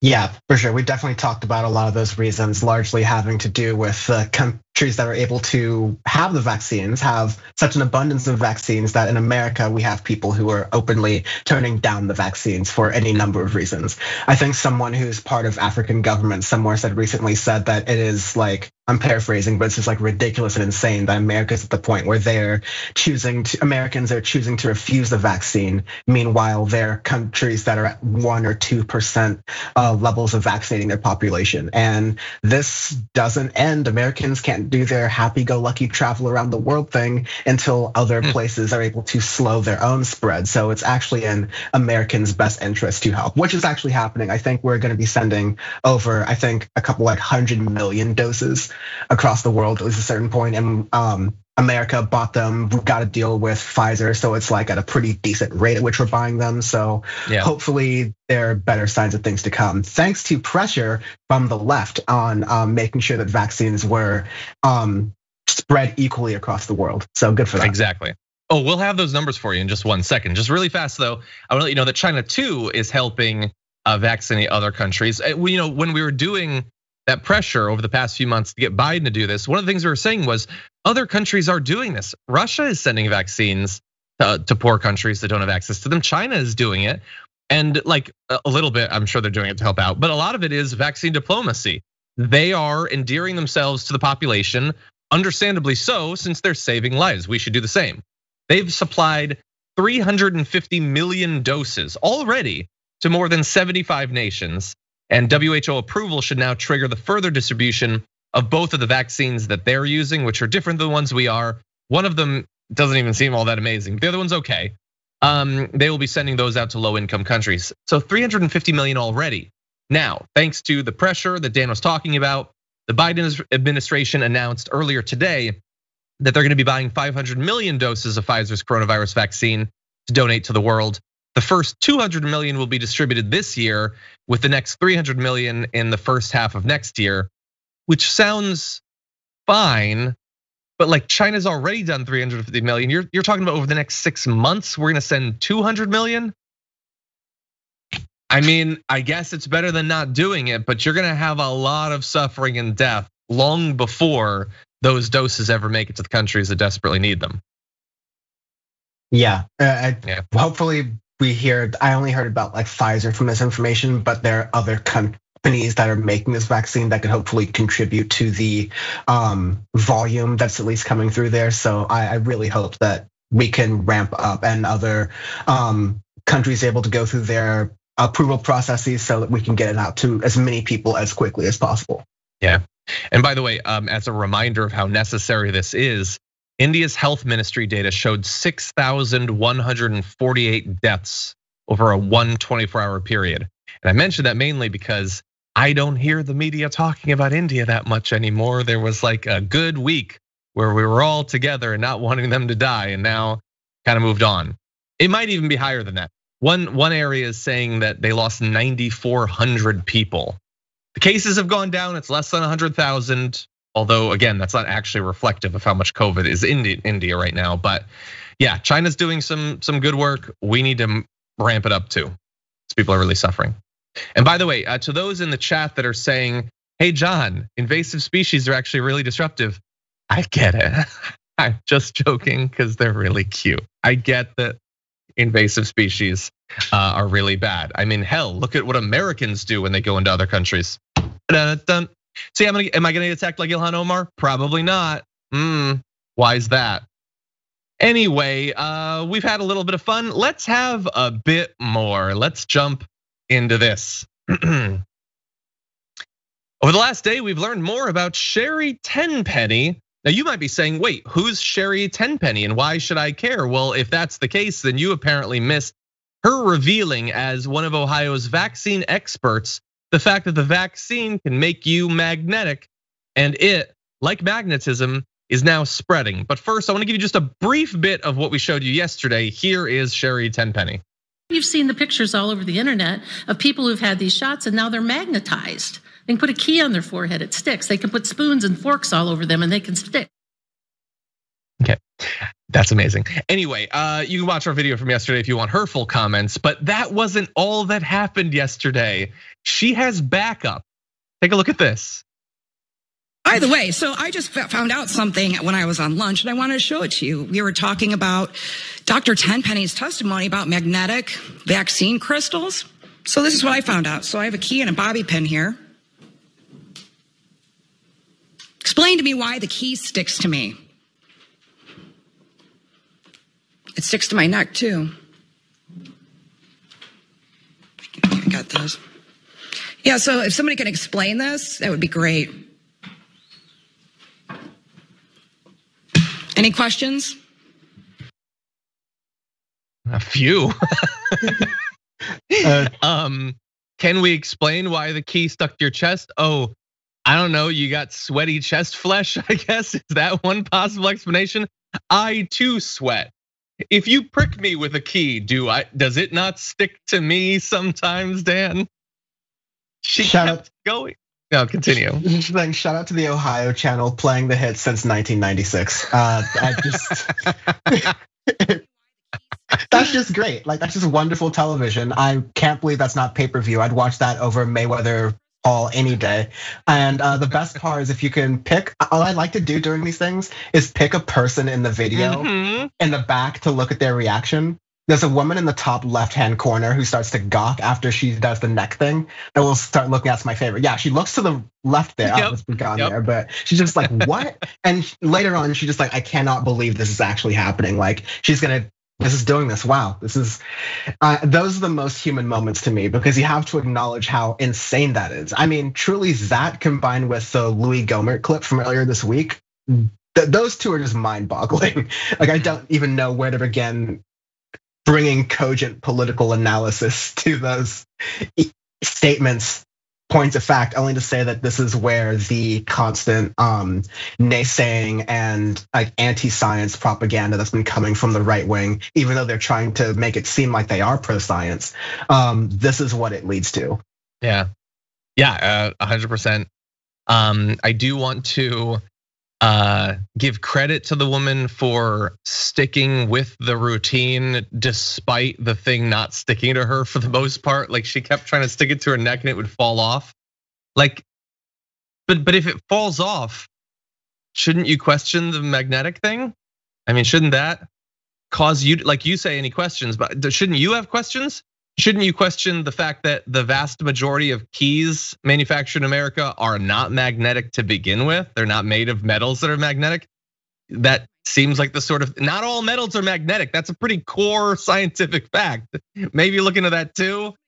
And then we're gonna have more on Sherry Tenpenny. Really fast question though. And is this basically just, hey, we've opened up a door where people who regrettably, thanks to the fact that America doesn't really do anything about mental illness, that these are just people who have, they have issues and they are being injected into politics. They're stuffed full of conspiracy theories and misinformation, and people scare the hell out of them, and then they send them out to events like this. Is that really just what we're seeing? I think how would you even know? Yeah, I think there's a distinction because in these cases, and I think people have to be careful during the Trump administration too, that there are also like people who are neurodivergent, who go through like mental illness struggles and things like that too, and also don't believe bat crap crazy propaganda. So like we have to allow for that possibility. But I think, and I appreciate you, John, for incorporating compassion into your commentary as much as you can. But like there is something to be said about how these people are sort of preyed upon and taken advantage of for being sort of like scared, constantly being fed propaganda to scare them. And then in this fragile moment, now they are believing these conspiracy theories. Now, it's not like these conspiracy theories are because they have a mental illness that might predispose them to thinking things that aren't there do exist, because they're people who go on TV to preach about things that don't exist that they say are actually there. So we can't go around diagnosing all of these people. But I think it goes to say on like a personal, like on an on the ground level, like the Ohio State House right there, I think it's true that a lot of the people on the right see these people as like docile and feeble-minded and easy to take advantage of and get money from. That's really just like when it comes down at the end of the day. That's why they charge $500 for their QAnon rallies, because like whether you believe it or not, we're getting paid. That's really what they believe in, and there are real world ramifications to this thing, which is I think what we're starting to come at with. Because really fast, John, there's all those stories about people who have lost their parents and grandparents because they watch Fox News all the time. I don't think all of people's parents and grandparents are like, people have mental illnesses here and there, but I think those might be there regardless. But to be preying on people who are in vulnerable situations, who are in information silos, especially when you're telling them not to trust any other media organizations but your own, yeah, that does lead to a situation where it does feel very exploitative, and you start to wonder, do Republican operatives know what they're doing? And I've seen Roger Stone talk before, so the answer is absolutely. That's true. Yeah, you're totally right. These people exist in these information silos. We've created basically in social media knowledge deserts, vast areas, communities that are walled off from actually getting information. But you did talk there about money, which provides a great intro into our next section. Meanwhile, in Grift Nation. No, but we really do have that though. Sherry Tenpenny. Oh no, sorry. We're gonna pause on the last few graphics. This last thing. We might have to wait till tomorrow for the Marjorie stuff. But you've probably seen the video going around of the supposed the anti-vaccine expert Sherry Tenpenny, talking about people sticking forks and spoons to themselves because they're magnetic, which is totally not true. And you might wonder, why do this? Why humiliate yourself, spreading complete misinformation and endangering the lives of people who need to be vaccinated? Well, what if I were to tell you there's some money in it? I don't even know if it's much money, but there's definitely some money, because as was pointed out by Media Matters' Eric Hananoki, if you're curious about the grifting aspect of her claims, she sells things like live training for less than $200. She has premium podcast subscriptions for $240. Man, I didn't even know a podcast subscription could cost $240. That's a good amount of money. Eric also went onto her website and found things like this 6-week intensive boot camp for mastering vaccine info. They left off the miss by accident for $500. She also has, because of course, an online supplement store, probably selling the same mashed, like ground up gorilla brain that Alex Jones sells, that like gives you alpha wave energy and makes you rock hard. That's probably what's going on. But by the way, we're gonna comment on this, but I decided, well, no, Eric, thank you for all that, but I gotta go to her website. I gotta see what else she has, and I found something that I should have predicted. Of course, she's gonna have Mike Lindell and My Pillow. You can order My Pillow via Dr. Sherry Tenpenny, because they're made with an exclusive silk microweave that keeps the vaccine out of your brain. It's basically it's an all-you-can-eat grift buffet for you, Dan. What do you think? Order now with promo code institutionalized and get 15% off your first My Pillow. I actually no. I think the more like seeing the My Pillow there was like the icing on the cake, but like the cherry on top. But seeing the supplements is like, oh, we're going right into it. Like it's, well, you already don't trust the vaccines. Well, let me interest you in these supplements over here. Oh, you're already having questions about the validity of these things. Well, let's just go over here for these classes that I can offer you. Is that, yeah, I'm also with you. $250, is that monthly? Is that the annual subscription? Is that lifetime? Like, what's the rate on that? And I don't know, maybe TYT membership, we gotta adjust those numbers a little bit. I'm just kidding. I don't, let's not. But let's see about those pillows. They do look good. Anyway, yeah, look, no, I understand. Everybody's gotta survive. Surviving by selling crappy stuff like this while you convince people to expose themselves to a fatal illness. Oh, that's among the worst grifts.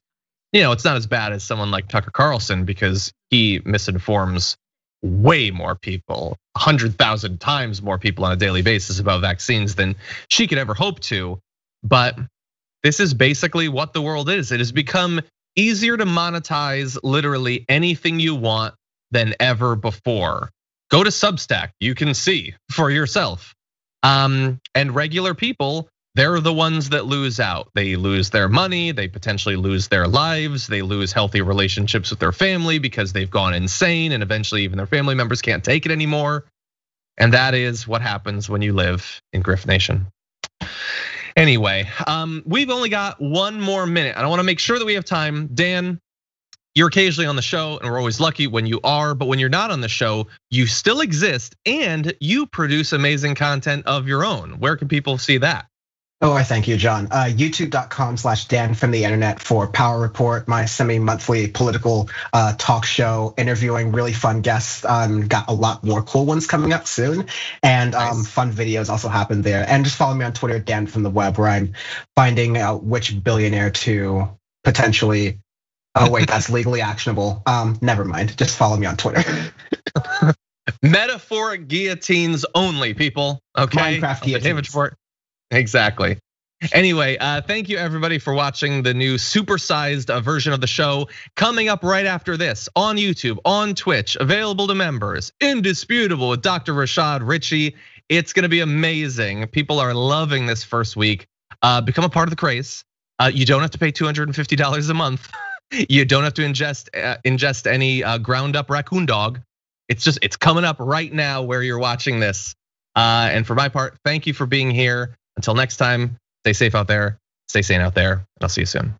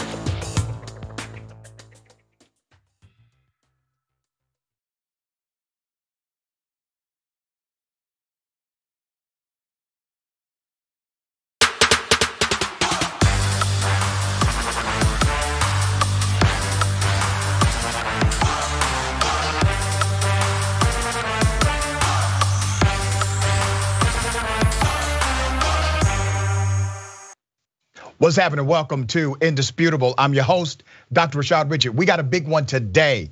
Ladies and gentlemen, strap in for another hot one. We got a hot, I wish a Karen Wood segment. You won't believe this one. It is, well, let's just say it is what it is. Also, we got Joe Collins III. Who is Joe Collins? Well, he's running for US Congress against Maxine Waters. We know her affectionately as Auntie Maxine. He's gonna come on the show and debate me during the bullpen. You don't wanna miss that. We also have Sarah Isgur. Sarah Isgur is the former Department of Justice Spokeswoman. She would join me today. She served under the Trump administration. What are we gonna talk about? US Supreme Court, packing the court or expanding the court, and also maybe pro-choice versus pro-life. We may have that discussion as well. And none other than Francesca Fiorentini will be my co-host today on Indisputable. Let's kick it. We got Sarah. Sarah, welcome. Thanks so much for having me. I'm excited to be here. Well, I'm excited to have you. Let me first start off by asking you about some of the things you've said on Twitter or things you have retweeted as it relates to abortions in America. Do you believe that the argument is actually pro-life versus pro-choice, or is it more complex than that? So I think those labels have become really unhelpful for folks. You know, Gallup actually had a poll they released yesterday, and the country is actually still about tied in terms of people who identify as pro-choice and pro-life. Also, the country is about tied in terms of people who think that abortion is morally wrong. And that's actually for the first time in the country that number has crept up for people who do not think it's morally wrong. It used to be that regardless of whether you were pro-choice, that you still might think that abortion was morally wrong.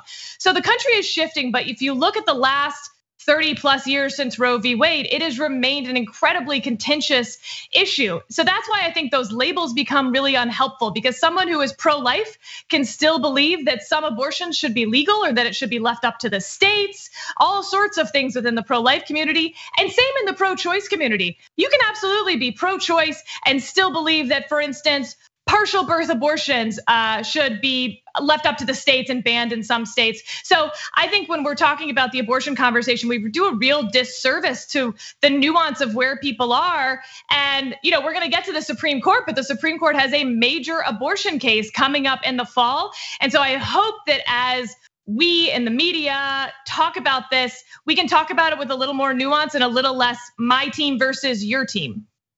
Let's talk about their poll. Their poll actually showed that 59% of Americans are actually for some level of abortion being allowable in the United States. And there's another side of that which says, roughly 20 to 30% of Americans, they feel that it should not be. And then you have the extremists like Alabama passing a law that actually made it illegal if you are raped or if there's a case of incest, made it illegal to seek an abortion. You literally would get more time for seeking an abortion from a rapist than the rapist would get in Alabama under that ridiculous statutory law. So it definitely requires nuance. Do you believe that policy connected to presidents actually impact abortion rates in America? Impact the rates of abortion? No, I think culture is always far more important than policy on so many questions that we talk about. Abortion rates have continued to go down in this country since at least the 90s, which you can argue from both sides. The folks who want more restrictions on abortions can say, look, this is a victory for our side. And the folks who advocate for fewer restrictions say, see, we need fewer restrictions. Birth control is more important. Providing support for women who have an unintended pregnancy is important. So I think that who the president is matters for so many reasons, and it does matter for reproductive rights issues. There's a bill that's been brought up in the House, I believe every Congress for I don't know how long, to basically codify Roe v. Wade into federal law. That's something where policy matters. But simply who the presidency is on whether an individual woman decides to seek an abortion, no, I guess I don't think that is probably that impactful. Well, let's talk about policy. I'm glad you did nod to the fact that yes, policy does matter from the presidency, because policy does have a way of shaping the culture and atmosphere around us socially, economically, politically, educationally, etc. So let me read some stats, because you're 50% right on abortions going down. But abortions in America have only gone down under certain policies. So let me read the stats to you. In Reagan, from 1981 to 1989, and this is taking rates per every 1,000 women, okay? In 1981 to 1989, you had your rate at 24. That was your abortion rate in America, per 1,000 women. H.W. Bush, 1989 to 1993, kept it the same at 24. It did not budge at all. Policies were the same. And then you had a massive policy change under Clinton, and it dropped to 16.2. W. Bush comes in, it stays at 16. It does not drop, it stays the same. And then President Obama comes in 2009 to 2017, and it drops to 12.5, almost half of what was under Reagan. So the only time you see a decline in actual abortion rates in America is when a Democrat is in the White House. Now, do you think that's a coincidence? Or if people are actually saying they're pro-life, they may need to start looking at voting for a Democrat if they're looking to decrease the number of abortions that actually happen in this country? I think that's so interesting. I hadn't seen those stats. You know, well, let me tell you where to get them from. Hold on, wait a minute. I want to make sure you know where to get them from. The U.S. Centers for Disease and Control and Prevention, the CDC. Great. Yeah. I think there's always that question between correlation and causation. I'd want to sit there and look at, the Casey decision from the Supreme Court was decided in 1993 when Bill Clinton comes into office. Those are correlated, they're not causal events. There were then some abortion decisions from the Supreme Court that would, in both the Bush years and the Obama years, that would change what laws individual states could have. I'd be curious to chart all those numbers against those Supreme Court decisions. Maybe I can do that and come back next time. Yeah, you sure can. That's right. I can tell you about it, but I think that's really interesting. Yeah, come back anytime. Let me move to the Supreme Court. We only have a certain amount of time with you. So right now you have a set number of Supreme Court justices. The US Constitution does not mandate a particular number. That number has fluctuated over the course of our American history. It has been as few as 6 in 1969. We've had 9, 18, including 1869, 9 including the Chief Justice. We've played with these numbers, is my point. We have played with these numbers back and forth for various reasons. For some reason, it seems as if people on the right are saying that now the number we have is the Holy Grail and it cannot be touched. What's your argument for that? You're a trained attorney. What's your argument for that? So the argument against adding seats to the court is that at this point it will become a never-ending ratchet upward. So if Democrats add seats this time, Republicans will add seats next time, and the court becomes another deeply political and partisan branch. I think there are plenty of people who can make good arguments that the court already is seen as pretty political and kind of partisan, but this would remove all doubt. Pretty political and kind of partisan, come on now. I mean, the ship has sailed. We have a partisan court. We have a political court. And this court has been politicized through the process of even getting nominated and appointed, right? Approved through the process of politics. So we can't say it's kind of political, come on now. Well, I'm not sure I agree with that. The Supreme Court is still one of the most trusted institutions in government at this point. Plenty of Americans do not see it. Nothing. Wait a minute, Sarah, compared to the Senate and the House, that's saying zero. When you have a 12% approval rating of Congress, right. It's hard to do worse. The individual Supreme Court cases, I think that the mainstream media does a huge disservice when they talk about them because they usually talk about them in terms of partisanship. But for instance, today at 10 a.m., the Supreme Court announced an opinion on the Armed Career Criminal Act, and it was a 4-1-4 opinion. So it was Kagan writing for Breyer and Sotomayor and Justice Gorsuch. Justice Thomas was the deciding vote, that fifth vote, that actually decided that the Armed Career Criminal Act did not apply to this person. And so that guy is going to get out of jail because of it. And you won't hear a lot about that because it's not abortion, it's not affirmative action, and it wasn't 5-4 along partisan lines. So I wish we talked more about the court in terms of how the law works instead of how the politics works. So let's talk about that for a moment. I only have a couple of minutes with you. I find that quite interesting because the US Senate actually votes in a bipartisan way more than not. The House votes in a bipartisan way more often than not. Every year there are more bills and resolutions that are bipartisan than anything else. But the reason why there's an emphasis on the things where there is a partisan split is because those items happen to be the massive social items that impact all of us. And that is why so much attention and emphasis is placed on that. So once again, the US Supreme Court, they agree. They agree on more cases than they disagree on. They agree, on a large majority of the cases. But that's not to say that somehow it is not genuine if there's an agreement and there's a disconnect with the community, that somehow the US Supreme Court is not political because of that. I don't get that argument. It is still worthy to cover. Absolutely, but you're talking about unanimous Supreme Court decisions. I agree, there are lots of them, but the reason we talk about the 5-4 ones is because those are the most contentious cases. And but the most impactful, Sarah, would you not agree? I don't know that I agree that they're always the most impactful, but they sometimes are.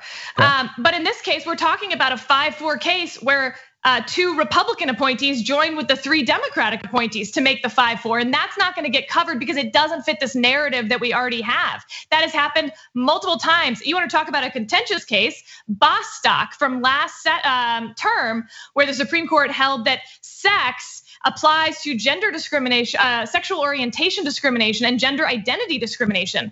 That was written by Justice Gorsuch, a Republican, a Trump appointee. Yeah.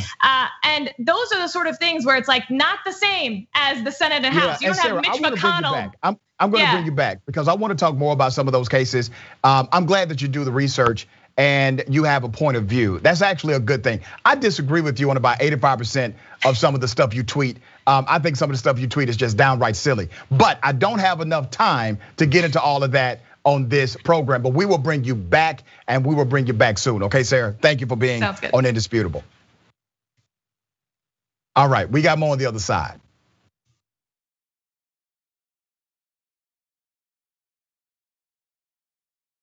I'm old enough that I remember when Captain Crunch put the berries in it. Yay, crunch berries! And I was like, ooh, the fake berries. Remember? We're gonna try that. We did a story back in the day about how a woman sued, I don't know, General Mills. She'd been eating it for 4 years, believing that it was actual berries. Yeah, she's like, these aren't real berries at all. Yeah. I'm like, I got news for you, Captain Crunch isn't really a captain or a person.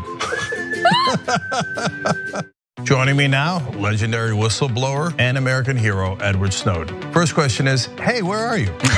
I'm in my apartment in Moscow. All of a sudden, in the studio, Jim Gaffigan, everybody. Mental illness is, completely undiagnosed in our society. It's not about a particular administration.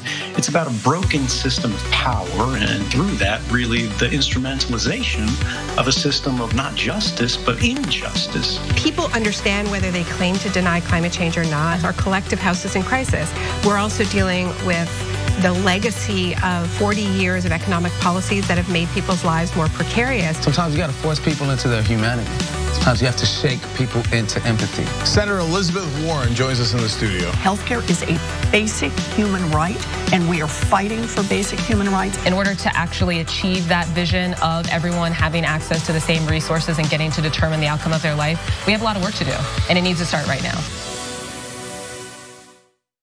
Here's something you may not know. When you deposit your money in a big bank, it doesn't just sit, safe and secure, in a vault. Instead, your money could end up building oil pipelines, mining for coal, or drilling in the Arctic. So if you're concerned about the planet, give your money something good to do. Make the move to green with Aspiration's fossil fuel-free account and join the thousands each week who are switching to save their dollars and save the planet at the same time. Welcome to the Damage Report. I'm John Iadarola. This is gonna be a big one. What Donald Trump has done as president has cut taxes for the wealthy and made life better for rich people. But he's made life worse for poor people. We're making America great again by throwing more money at the military to destroy other countries because that makes us great instead of investing it in ourselves. That it's Donald Trump and it's Stephen Miller. The choosing is based on wanting to create cruel and inhumane conditions to scare other people away from ever coming to the United States. The opportunity to make money off of tragedy is the American way. There is only one place to put garbage people: in the trash. We've never had so much access to so much information with so little idea of what the hell is going on. What does enforcing our borders have to do with traumatizing children? Absolutely nothing. I think a sane person could say the current situation we have right now is radical. But what we're doing is literally making the world more like hell. That's a warning sign.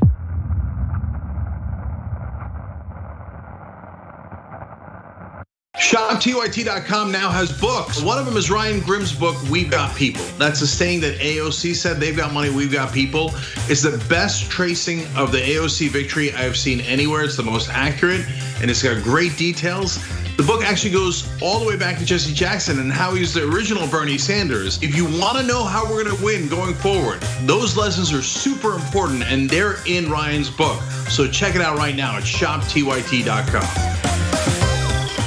We found the perfect person to lead the army, Allison Hartson. The establishment media works hand in glove with our corporate legislators, and our corporate legislators work hand in glove with the corporation. And we're going to make it so that it's a decentralized force throughout the country so that we can quickly identify stories, quickly identify troll farms, and go in and neutralize the enemy, and then start building responsible media throughout the country and on every platform available.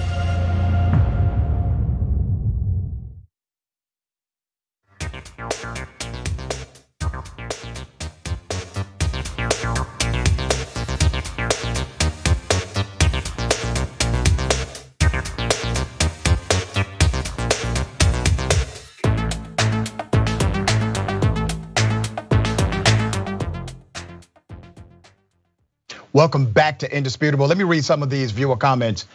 Okay, we got a lot of them. I can't get to all of them. I would try to get to as many as possible. Bloodthirsty Pacifist says, do you understand in the slightest that this is not your decision to make unless it's your body?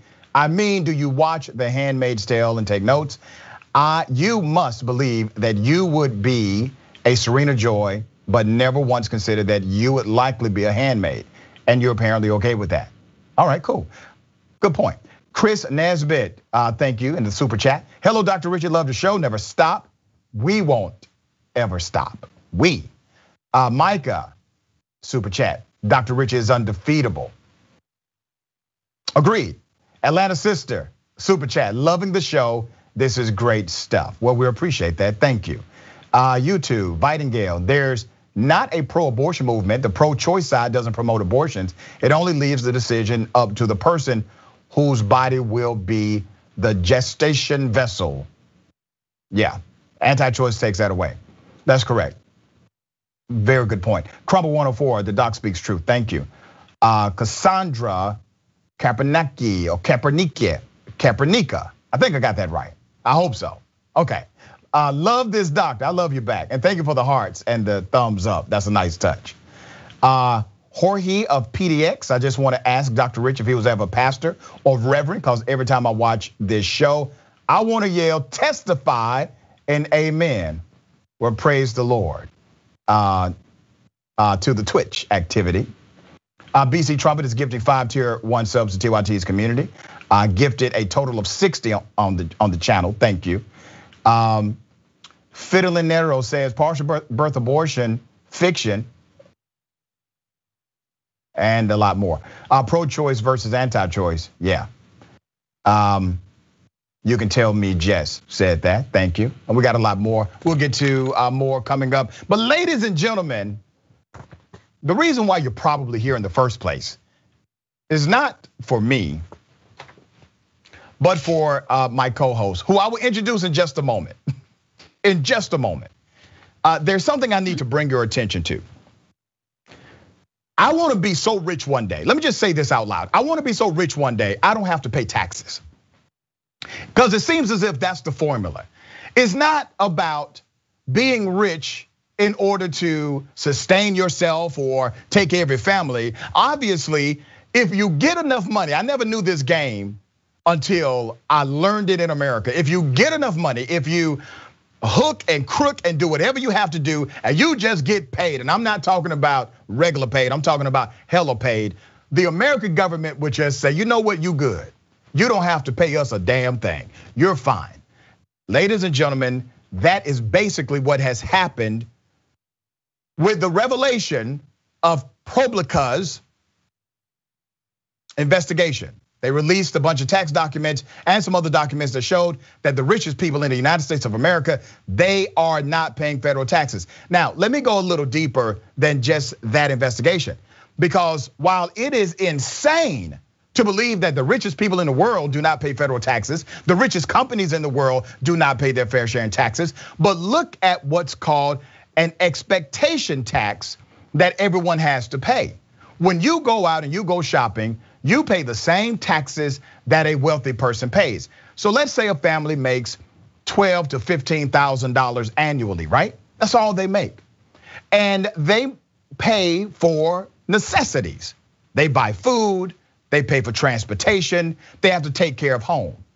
Well, these things have taxes, and they are taxed at the same rate as a wealthy person buying those same products, engaging in that same commerce.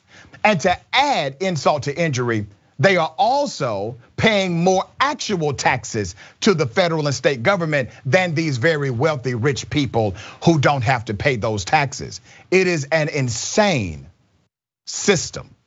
To talk more about this, we have my big sis, Francesca Fiorentini, host, and I'm going to say it.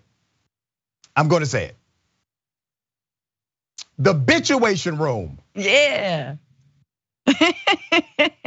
You said it, Dr. Richey. It's so good to be here with you. And thanks for, shouting out my podcast, The Bituation Room. This is the story of the week, right? The story of billionaires completely evading taxes, and the ways that, of course, we're gonna see a lot of comments, and you already see them, about how that is legalized, and how it is completely, somehow, they're able to do that within our current financial system, because when you have a certain amount of wealth, you literally just borrow using that wealth, and then you never, ever have to pay taxes. Because, so this is the thing that has been boggling my mind, is like, okay, we know they've got the best, tax attorneys and lawyers. There's that. They're gonna evade all kinds of things. We know that they've got all their stock increases, right? And their wealth increases. But really separating income and wealth from one another, and they're not really earning, their wealth is just growing, right? Their wealth is just constantly growing. And then, okay, well, how do they get money? ProPublica really explains that they borrow endlessly because they have all that stock that's accumulating wealth. They're just gonna borrow, so it's like a giant credit card, right? It's like, I think it was Carl Icahn, right, a billionaire, like his revolving tax credit, like his line of credit, excuse me, I believe, I forgot which bank, but with one of the banks, was $10 billion. You guys, what if your line of credit was $10 billion? You could do anything. And so this is the thing, is that even when they use that money, they borrow money, you know this, Dr. Richey, they buy their own stock back to just artificially further inflate, again, part of their wealth that they're never gonna pay taxes on. I mean, it's amazing. Think about the hypocrisy. I remember when President Obama was candidate Obama. And they looked at how much money he had given. They looked at how much money he paid in taxes, and they used it as a patriotic test. And they said things like, oh, wait a minute, he doesn't really pay a lot of money in taxes. Well, he wasn't wealthy. I mean, he had more money than most, but he wasn't wealthy like these cats, right? And then they talked about, well, he didn't contribute a significant amount of money. They also hit Joe Biden with the same thing. Joe Biden was considered to be one of the poorest members of the US Senate, right? And they said, okay, these individuals are not patriotic because they're not paying a bunch of money to the American government, or they're not volunteering funds when they could volunteer funds to the American government. Because yes, your taxation allows you to say, hey, I want to give more money to the IRS. And by the way, if you know anyone who checks yes to that, slap them for me, okay? All right, so here's the thing. President Trump runs. Candidate Trump runs for president. He tells people, oh, hell no, I don't pay taxes. Oh, that makes me smart. I try to get out of paying taxes. And he is celebrated as the master patriot in the United States by that particular group. Help me understand that. Well, that's exactly that. And this is what I've been thinking about, is the amount of class warfare and propaganda that it takes to uphold a tax system like this that is so unjust for most Americans. Because like you're saying, the people who voted for Trump, who laud Trump for evading taxes, they look in the mirror and they're like, oh, tomorrow I'm gonna beat Trump. And it's like, no, buddy, I'm so sorry to break this to you, but most of us are not gonna be billionaires, and we're not gonna be Trump, and bless us for that. But like, we are not going to see this wealth in our lifetimes. So what do? How can we create a fairer system, given that we're probably not gonna strike it rich, and we're probably not gonna invent, the Tesla tomorrow or whatever. Like, and so not that any of that is deserving, but that's the other thing, is we've been fed a line that billionaires deserve their wealth, that millionaires deserve their wealth, and that they create jobs, and that they are bless them because, man, anything that trickles down from their little, off their table, all the little crumbs, we just numb on it. Those crumbs aren't even enough. And those crumbs rely heavily on the American taxpayer, not billionaires, to subsidize what they are not paying their workers. $15 an hour, should be $23 an hour, $25 an hour at this point. Walmart telling its workers to actually rely on welfare, right? They're like, oh yeah, no, if you can't make ends meet with our salaries, just apply for welfare. That's great. Yeah, quite insane. Senator Bernie Sanders said the story showed the rich have money, the rich have power, the rich have lobbyists, and the rich do not pay their fair share of taxes.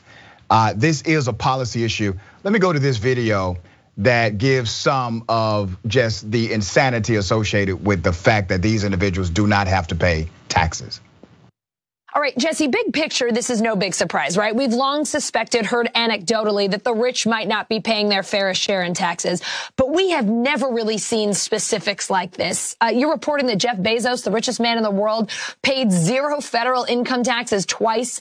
Elon Musk, the second richest, didn't pay a penny in federal income taxes in 2018. Michael Bloomberg, George Soros, they have all paid no federal income taxes in years past, all legally though. So could you tell us first about the data you analyzed here to get that information? Sure. I think that, people are cynical about taxes and the wealthy, but I don't think that people really understood that you could be a multi-billionaire and actually pay 0 recently. Elon Musk in 2018, 0 federal taxes. So we obtained a vast trove of IRS data. I mean, yeah, so we knew that they weren't paying what they should pay. We knew that. Everybody talked about it. It was part of the media narrative. Donald Trump, he confirmed it, but we didn't know exactly what the number was. So the big secret is the fact that the number is 0. That's the number. Like, how in the hell do you make so much money that the American government will basically allow you to bypass the regular taxation laws? Oh, it's written for you to bypass those taxation laws. It is in the code because people who wrote those laws work for people like you. I get it now. It reminds me of a bit that comedian Eddie Izzard had about like how mass murderers and like people who commit genocide are kind of like, well, congratulations. Like, but if it's like one murder, you're like, this is terrible. You're an awful person. But like, okay, hat tip to Stalin, and there's like a lot of like, people respect the amount of money. Like when you have this amount of money, people are like, maybe you're doing something right. Obviously, both billionaires and mass murderers have a little bit more in common, and we shouldn't laud them. I think my favorite part about this, which has been breaking my brain since the story actually came out, was the fact that, okay, so the highest tax rate in America is 37% for couples who make a combined $628,000. That's a lot of money, right? That's like you're doing really well if you make that amount of money. Like I'd be very happy if I ever saw that money in my lifetime. But those folks are paying 37% of that income. Meanwhile, billionaires who are making 10, 20 times that or more, don't do my math, are not paying anything. And yet, that is the middle and upper middle class that are constantly sold on the idea that poor people and working people don't deserve social programs, that they're coming for theirs, that they're gonna, steal their jet skis and they're gonna take away their, second homes and they don't want them to have nice things. And it's like, no. You have way more in common with those workers than you do with the billionaires who are not paying the taxes that you're paying, buddy. And that is, and this is the whole myth about Donald Trump and populism. These fools who voted for him, they're not working class folks. They are people who have wealth. They're the people who've been duped by all kinds of media, from Fox News to NBC to mainstream outlets to, moderate candidates like Pete Buttigieg or Michael Bloomberg or whomever, into thinking that they have to demonize the working class if they are to keep their money. And that's not true. We have to work together to demonize the billionaires. I'm doing a lot of hand motions here. I'm voguing with income inequality, Dr. Richey. Looks great. But that's who we have to take aim at. But it's so brilliant when you pit actual well-off people against the poor. It's like, wow, they know how to do this class warfare thing. And they've been doing it for a very long time. We got to go to a break, but before we go to the break, I want to say this, and everyone who's viewing, I want you to remember something. This game has been played to pit Black people, brown people, and white people against each other. The truth is, we actually have more to fight against collectively as it relates to what they're doing to us. Let me give you an example. Dr. King, when he was assassinated, he had just started wrapping up the Poor People's Campaign. And he was connected to individuals in the labor force. This spanned across racial spectrums. We were now adopting a message that said clearly, we do not like how this system treats working class Americans. Mm-hmm. That brought people together. White nobles in the past wanted to teach an ideology that white was supreme. And that ideology did stick with many whites in this country. And if you can preach that and indoctrinate people to that false reality, they will believe that even when they vote against their own self-interest, at least they're not black, or at least they're not brown. They're voting against their own self-interest to stand with their white colleague, even though their white colleague doesn't give a damn about them nor their work, period. Okay, all right, shifting gears. Have you just been waiting for has been heaven? Okay, I actually thought this was like one of those satire things when I saw it the first time. I said, okay, this is not actually happening, right? But it is actually happening. It looks like former President Donald Trump and has been colleague Bill O'Reilly will engage in a 3-city history tour to discuss the presidency and views on political issues. The tour will feature stops in Florida, Texas, 2 stops in each state in December, and will serve as a forum for Trump to frame his political legacy while prepping for a potential comeback. Okay, so here's the thing. This is all in anticipation for Trump to run for president again. So understand exactly what it is. And they're gonna get paid a bunch of money because Trump supporters are the most gullible contributors on the planet, okay? They're going to get a lot of money and get paid doing this ridiculous tour. But damn, Bill, Bill O'Reilly is doing this tour with Donald Trump. Can I remind people of some things that, let's say, Bill O'Reilly has said? Do we got some video on Bill O'Reilly? The reason Trayvon Martin died was because he looked a certain way, and it wasn't based on skin color. If Trayvon Martin had been wearing a jacket like you are and a tie like you are, Mr. West, this evening, I don't think George Zimmerman would have any problem with him. But he was wearing a hoodie and he looked a certain way, and that way is how gangsters look. And therefore, he got attention. And the reason that that culture has risen is because there are a lot of gangs, and they're violent, and they dress a certain way. And when people see that, they associate that kind of bad conduct. So Martin was innocent of anything. He didn't do anything wrong, Trayvon Martin. But because he looked a certain way, he lost his life. And it's all interconnected to this violent crime that, as you stated and I stated, is driven by the dissolution of the family and no supervision and nobody really caring about what happens in those precincts. That was the day he actually should have been kicked off the air. That was the day that sponsors should have universally withdrawn support from Bill O'Reilly's show. What Bill O'Reilly just said was the equivalent of him blaming a rape victim for getting raped. Oh, you should not have worn that outfit. No, you should not have been walking down the street by yourself. No, you should not have worn that wig or had that kind of purse. He's blaming the victim. And in his entire commentary, the one person he left out is the man who committed murder. He has absolutely no blame whatsoever for the man that committed murder. And in the same logic, in his perverted ass mind, in that same commentary, he actually agrees that Trayvon Martin did nothing wrong.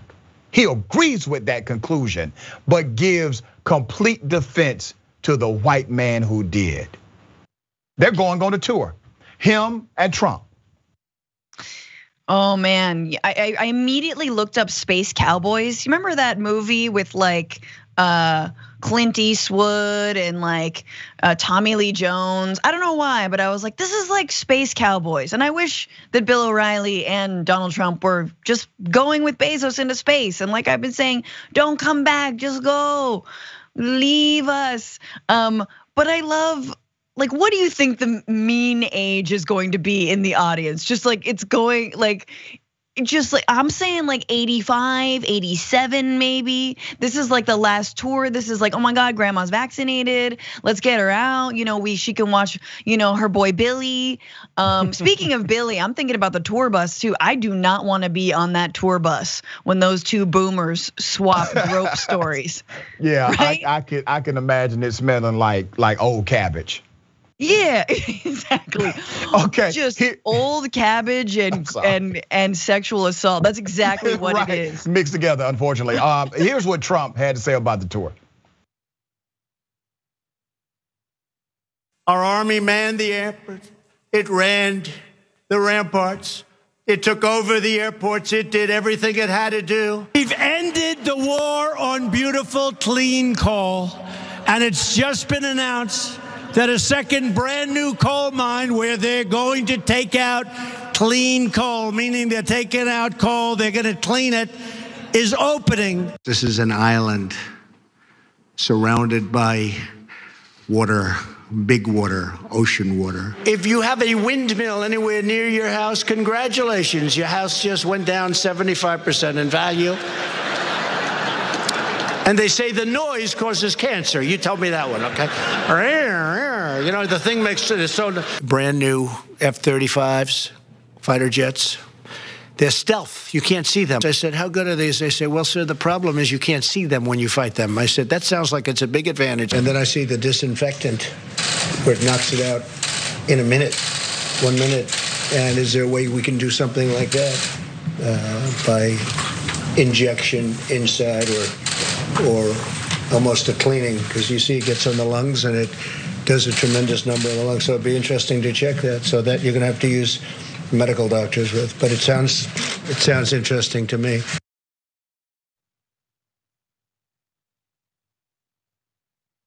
That guy was our president. Now here's the thing. I have already planned of what I'm going to tell my grandchildren. When they ask me, after reviewing whatever they review on the internet about this man, when they ask me, how do you all elect him president of the United States? I am going to say, I don't know what you're talking about. I have no idea what you're referring to. I don't know this man. You're just gonna gaslight your grandkids? 100%. 100%. Here's how Trump describes the tour. These will be wonderful but hard-hitting sessions where we'll talk about the real problems happening in the US, those that the fake news, I ain't gonna read this bull. Okay, that's it, let's get rid of the graphic. Okay, yada, yada, yada, right? It's the same talking points, but now he's actually, because Bill O'Reilly needs the money, right? And he has at least enough credibility left with some of those individuals that will actually come out, risk their lives and, get fed bull. He's gonna do it, and it's going to be interesting. I hope I'm gonna get popcorn and just watch the highlights from it.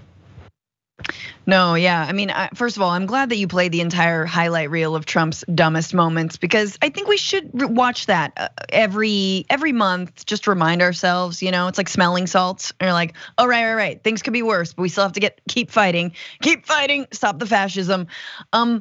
It's hard to imagine a comeback tour with the most has-been people who should have never left the 80s, like 89, like as soon as, the 90s rolled around, both Bill O'Reilly and Donald Trump should have been catapulted into the memory hole. So I'm curious, is this riling up the Republican base? I don't think so. Like, even on some finding your new superstars thing, you don't go around with Bill O'Reilly. Do you know what I mean? Yeah. You gotta find your young new, I don't know, who did you just have on the show? Right. Sarah, what was her name? Isgur. Yeah, she's not the one though. No. But this is interesting because you're right. Donald Trump has chosen Bill O'Reilly to be his wingman. Oh God, the groupies too. The groupies will all be in their 80s and they'll be like, no, we want the young hot ones. It's like, sir, no, but these are the ones who are waiting outside of the van, fine. Like that is, and again. They're gonna come with the shirts with the arrow that says, grab me here, right? They're gonna do all of that ridiculous stuff that was done during the first campaign. Okay, we got more on the other side. I'm Dr. Rashad Richey, this is Indisputable.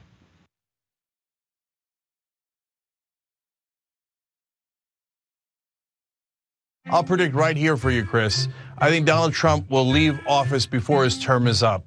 He'll be humiliated, embarrassed, and I know him. He's not gonna wanna lose, and he's gonna run for the hills. You got that bet all day long. Okay, let's get after it. Now, so look, Jake has made some good predictions, and this is in good fun.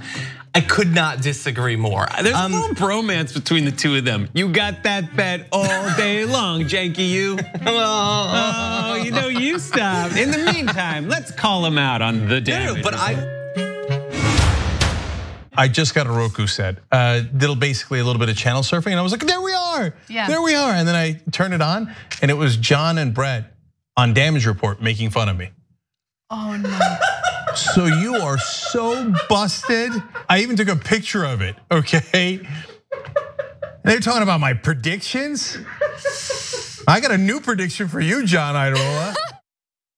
You're doing a show that's blowing the doors off everybody. Young Turks is the largest online news network, not a big deal. We're gonna rock the boat. We're gonna be counter-establishment. We're gonna tell people the truth to the best of our abilities. We're so sick of this corruption. We're not the robots on TV.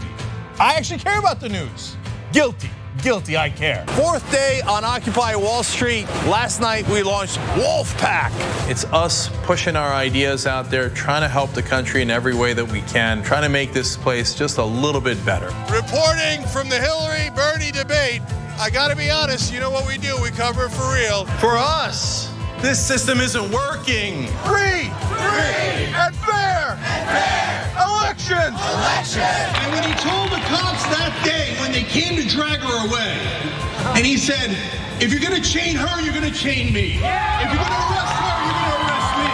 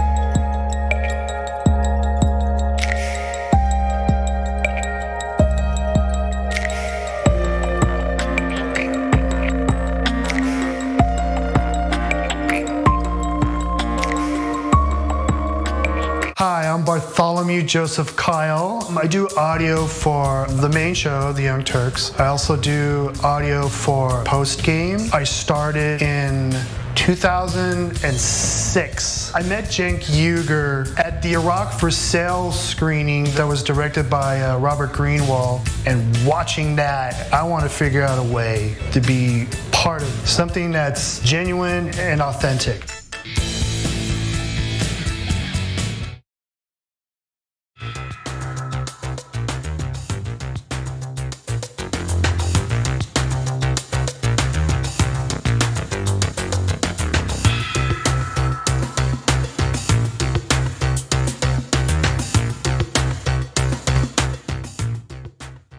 Welcome back to Indisputable. Let me read some of these viewer comments. Okay, and don't forget, if you're watching me through the Damage Report, my big homie, got nothing but love for him, but I won't be there, not forever. I need you to jump over to Indisputable TYT and subscribe to that YouTube channel now, okay? Make sure you do that because one day, you will be there thinking you're going to see Indisputable after TDR and I will not be there. But there's a remedy and it's quick and it's fast and it takes literally 30 seconds. So go ahead and subscribe there, hit that bell so you can be alerted when Indisputable is live. Let me read some of these comments. Electric Miscellanea. Dr. Richey, you're too modest. I'm actually not, but thank you for saying that. Dr. Richey, you're too modest. A lot of us are here for you. Your first episode on Monday won me over. We need someone with your fire to take on the corporate establishment and school conservatives who desperately need it. Thank you.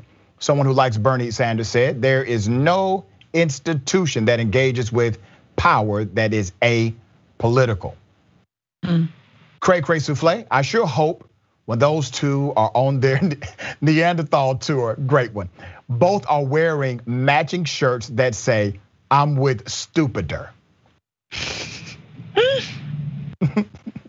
Okay, the Knicks Dragon says, and super chat, oh my God, Franny Eddie is my #1 comedian.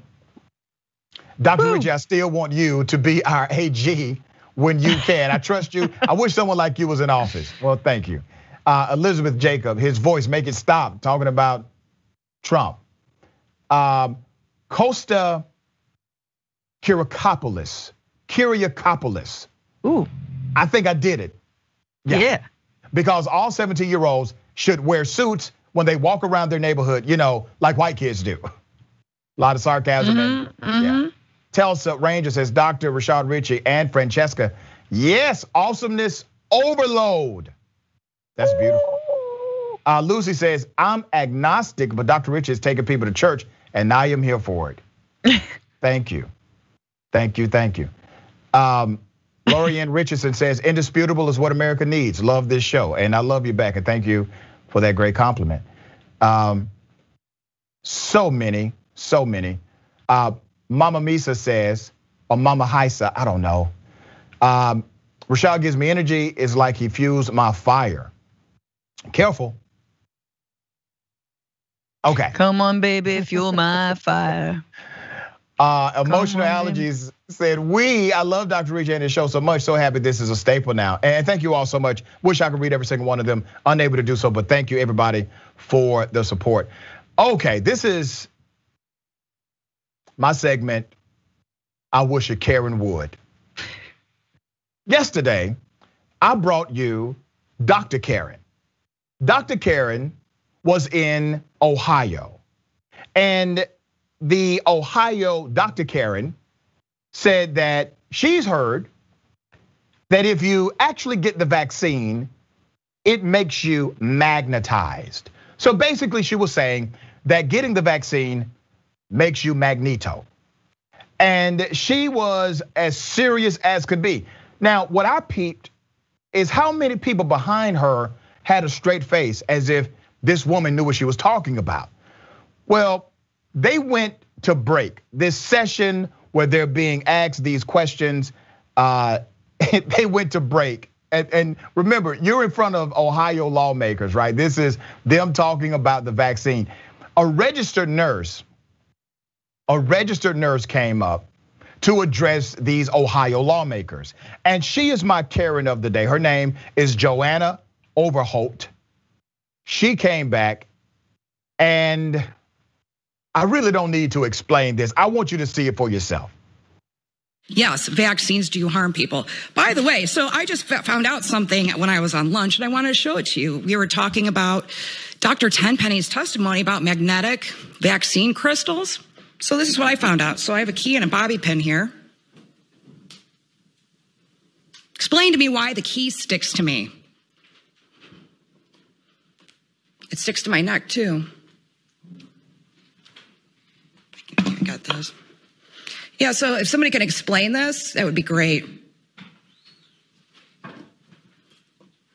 Any questions?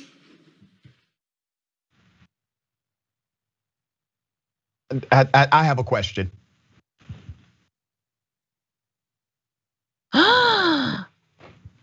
Listen, it's the magnetic strip on the back of this university ID card is what it is, okay? So here's what's really interesting about this Karen. She's a registered nurse, first of all. Someone needs to review her license immediately, okay? God. But I wanna bring your attention to something. Because I've been in this position before, I'm not going to lie, all right? Anytime Ben Carson opens his mouth, I'm like, damn, that's a loss for the black community. So I've been here before. There's a white female behind Nurse Karen. And she is obviously embarrassed for the entire white race. Now remember what this woman has already had to go through. The white female behind Nurse Karen has already experienced Dr. Karen. And it was embarrassing to hear Dr. Karen say you will turn into a magnet if you take a COVID vaccine. She weathered that storm. And then back from the break, here comes Nurse Karen. And can I just play the video again? I want you to look at the white female behind Nurse Karen and her reaction to the failed attempt to show that she's a magnet.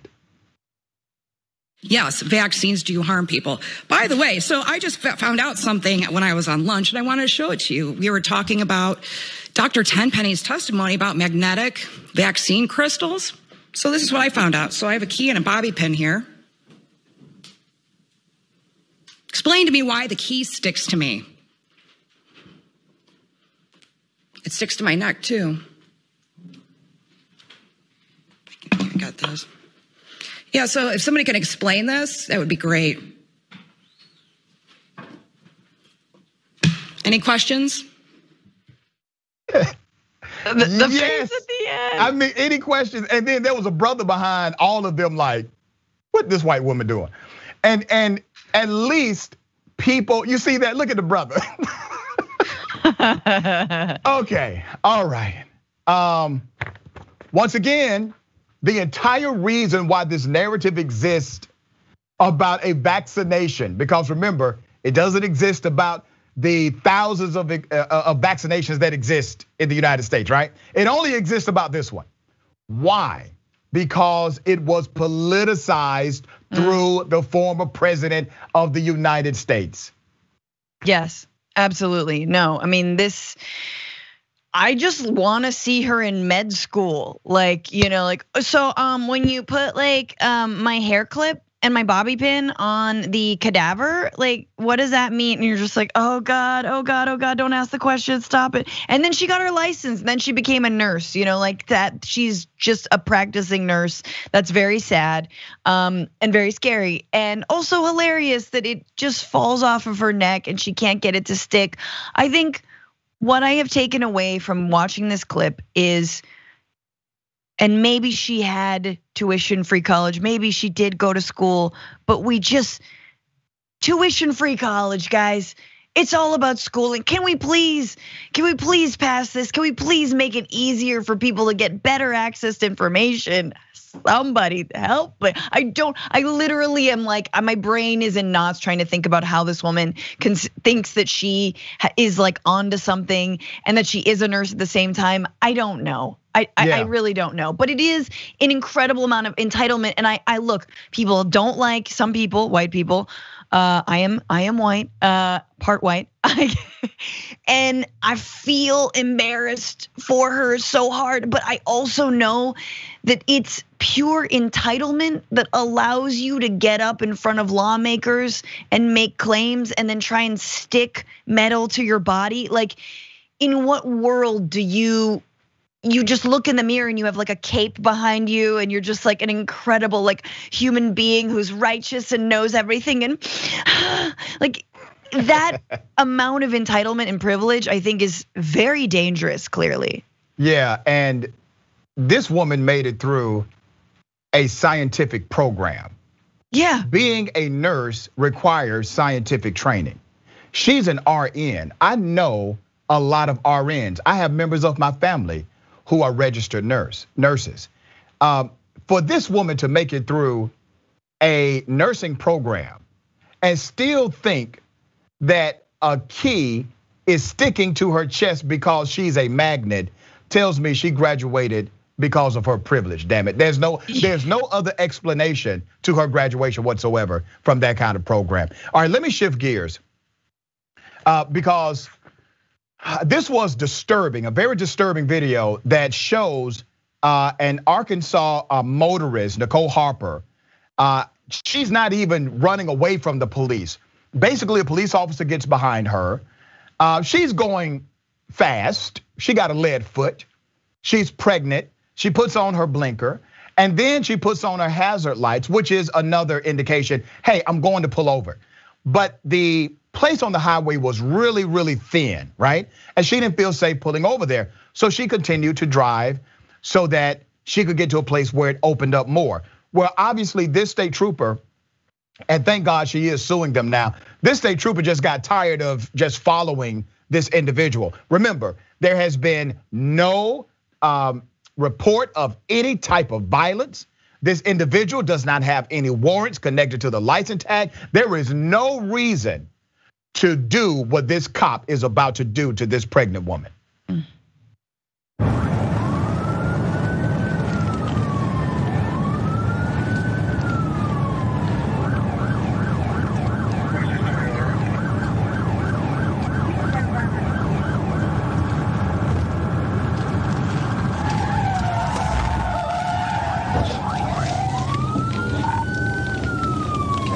They hit the inside wall.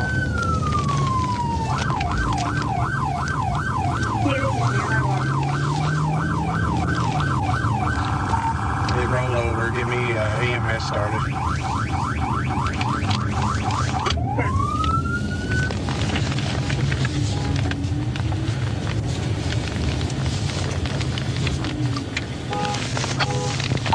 Got the number 3 lane shut down.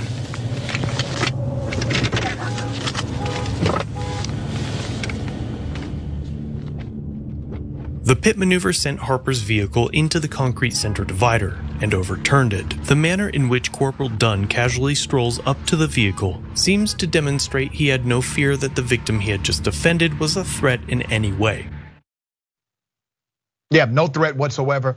The woman was a pregnant female. She was not trying to avoid pulling over. She put her blinker on first and then she put her hazards on, indicating that she is actually going to stop. She was waiting for the right opportunity because that part of the highway was very thin and not an appropriate place to pull over. We're running out of time, but Francesca, I gotta get your opinion on what you just saw. I mean, it's horrifying. I know that people in the chat and everywhere are just rightfully horrified. And this is why we need police out of traffic control and traffic stops, right? They have lost the responsibility. How many deaths, how many needless deaths, of course, as if there would ever be a reason to have a death in the issue of a traffic stop. How many people have been killed because of police in a routine traffic stop, pulling their guns, 9 times out of 10 African American, of course. And this is just an example. Take them out of this job. They should be unarmed. They should not be, predators on the road. How dare you claim that you are trying to make a street safer by stopping people from speeding and then flip a vehicle and then straight up run and ram your car into someone. I mean, we need them out of this entire law enforcement altogether.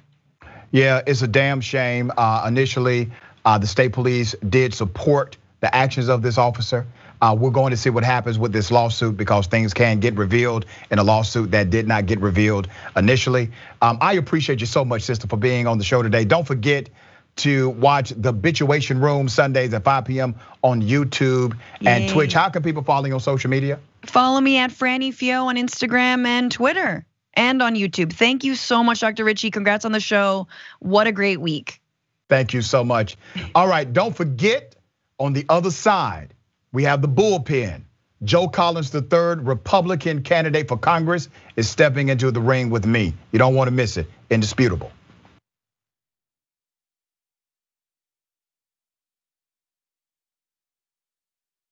Are you our next stream star? Oh my God, that's me? Show us what you got with your Twitch pitch. All you need to do is put together a 2-minute audition video on why you should have your own stream on TYT, and then put it on Twitter and use the hashtag TwitchPitch. Plus, tag us at The Young Turks. And if you needed even more information than that, TYT.com/TwitchPitch has all the info you need. I can't wait to see your videos. All right, welcome to Dr. Rashad Richey, Indisputable. This is going to be quite interesting. I don't know if you can handle this much truth on any day of the week. The unrest inside of the black community and communities that support them. It's because these cops are not held accountable. You have a family calling 911, and that family is expecting help, not expecting their loved one to be killed by the very people they pay to protect and serve them. Did you ever notice a cop that you work with call any black person the N-word or target people because they were black? Nope. But we disagree that somehow police officers are not also subject to the same systemic biases and racism as any other level of law enforcement. It sounds like for everybody's need who wants to crucify the cops without looking at it. No, crucify bad cops, brother. Bad cops. We don't need the government to step into our lives mandating that we should be wearing a mask. You putting on a mask, Trey, is government intrusion. But you don't think the government telling a woman what she can or cannot do with her body isn't government intrusion. Where does life begin? You want to go there? I can read it to you, brother. You seem very well prepared. Certainly more. Of course, why would I not be well prepared? They don't stop, I don't stop. Racism won't stop, I won't stop. Systemic bias won't stop, I won't stop. People still need health care, so I won't stop. People still need criminal justice systems reform throughout this country, so I won't stop, and you won't stop either.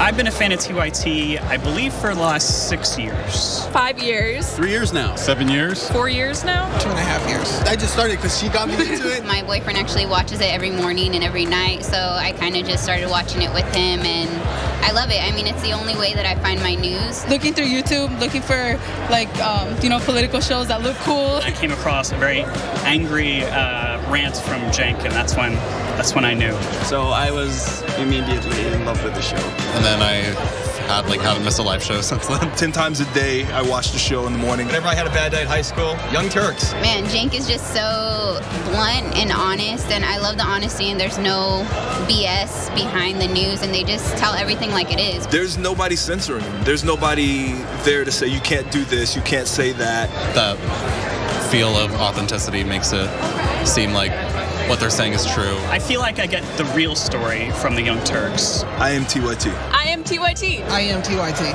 I am TYT. I am TYT. I am TYT.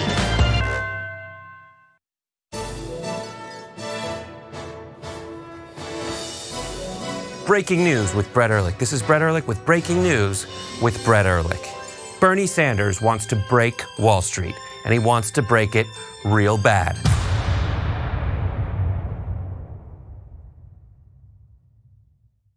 Our system is inherently rigged against the will of the people. They have 50% of the vote, and in a democracy, they should have 50% of the seats. But if you live in an insanely gerrymandered district, your vote functionally doesn't matter. We drew the map in a way that even though we get 50% of the vote, we're gonna get 13 out of the 18 seats. You don't actually have the ability to translate the will of the voters in your area into actual government policy. They should not be allowed to gerrymander these districts. We should actually have a democracy.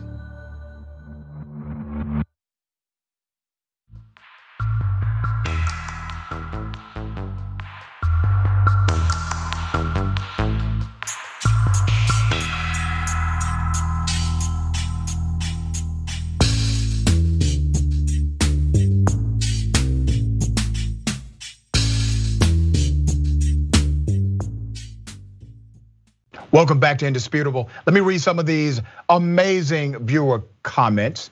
Natasha says in the super chat, 100+ nurses in Houston were just suspended for refusing the vaccine, mostly because it hasn't been fully approved by the FDA, plus having to sign waivers.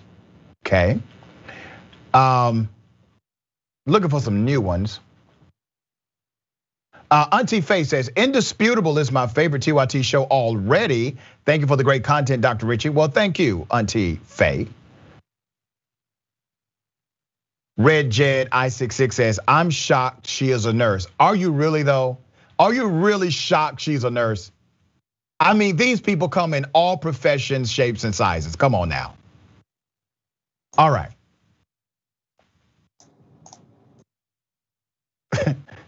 She is actively trying not to catch the dumb flying off this lady.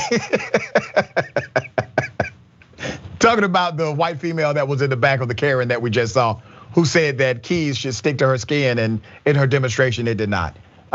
Great observation. Okay, ladies and gentlemen, welcome to the bullpen.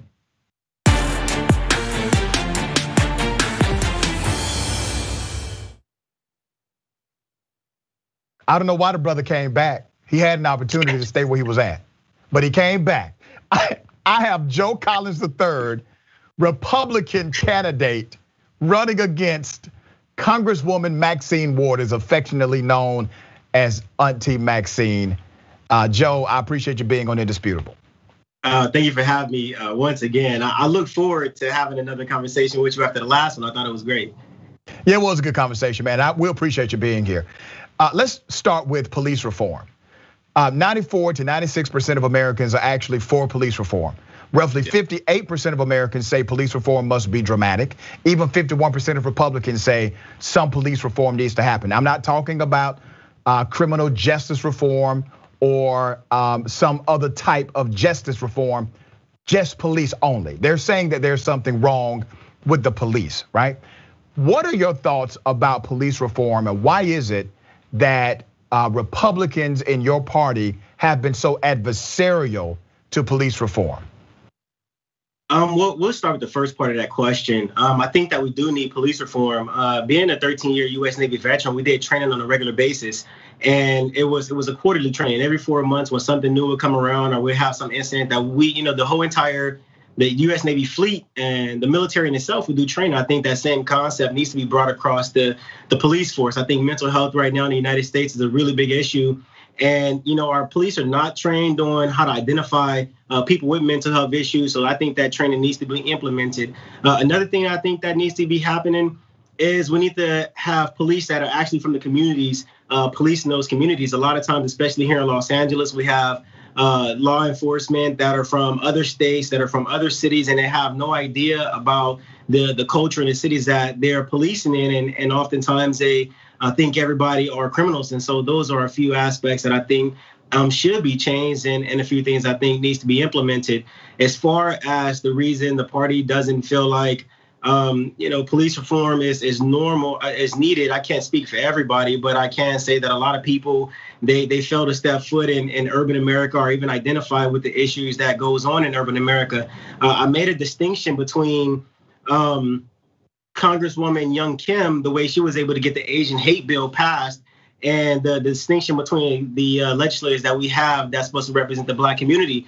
Now, a lot of people did not like the Asian hate bill. A lot of people thought it was unnecessary, but the fact of the matter is the Asian community thought it was necessary and they got that passed. Now, if it's going to do something or not is besides the point. The fact of the matter is they got that bill passed, and I think that same type of action and leadership needs to be brought across the entire legislative perspective.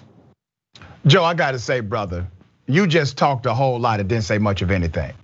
So okay. let me back, because you're doing the politician thing, okay? And here's the politician thing, and I don't want you to get caught up in that, because I think you are a decent individual, and I think you believe in change, even if we disagree on the methodology. You're in a position inside of the Republican Party to do a couple of things. One, to ask questions that other Republicans are unwilling to ask because they're afraid of Trumpites, they're afraid of QAnon. I don't know, man. They're scared of everybody inside of the party, okay? You have the ability to say, here's what the problem is. with Mitch McConnell. Here's what the problem is with whatever Republican you want to call out. Now, let me give you some background on me. I don't give a damn who you are, Democrat, Republican, Independent.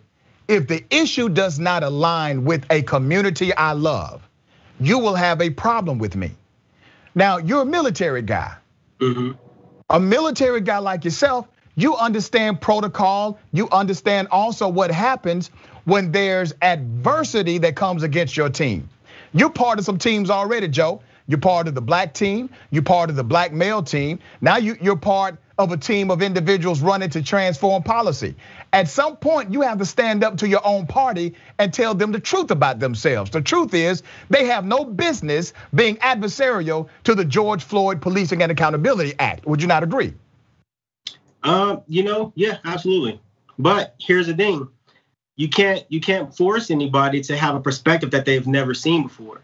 So if you ask me my opinion on why they failed to get police reform done, I can tell you, just like the last time, it's because they failed to understand the perspective from people who live in our community. They don't identify with people who live in our community. Therefore, the issues that we feel exist, they don't feel exist. That's why I brought up the whole bill about young Kim getting the Asian hate pass. A lot of people didn't agree with it. A lot of people thought that Asian hate is not a big deal. The Asian community loved it and they thought it was an issue, so they got that bill passed. I think the same thing needs to happen within our community for our community. We have to pressure our politicians to get these bills passed. Joe, come on, man. Now, you're saying the reason why your fellow Republicans are not for police reform and the reason they stand against common sense legislation like the George Floyd Policing and Accountability Act is because they have not had the shared experiences. Wait a minute. A lot of these cats aren't multi-billionaires either, but they vote consistently to protect those billionaires. So explain that to me.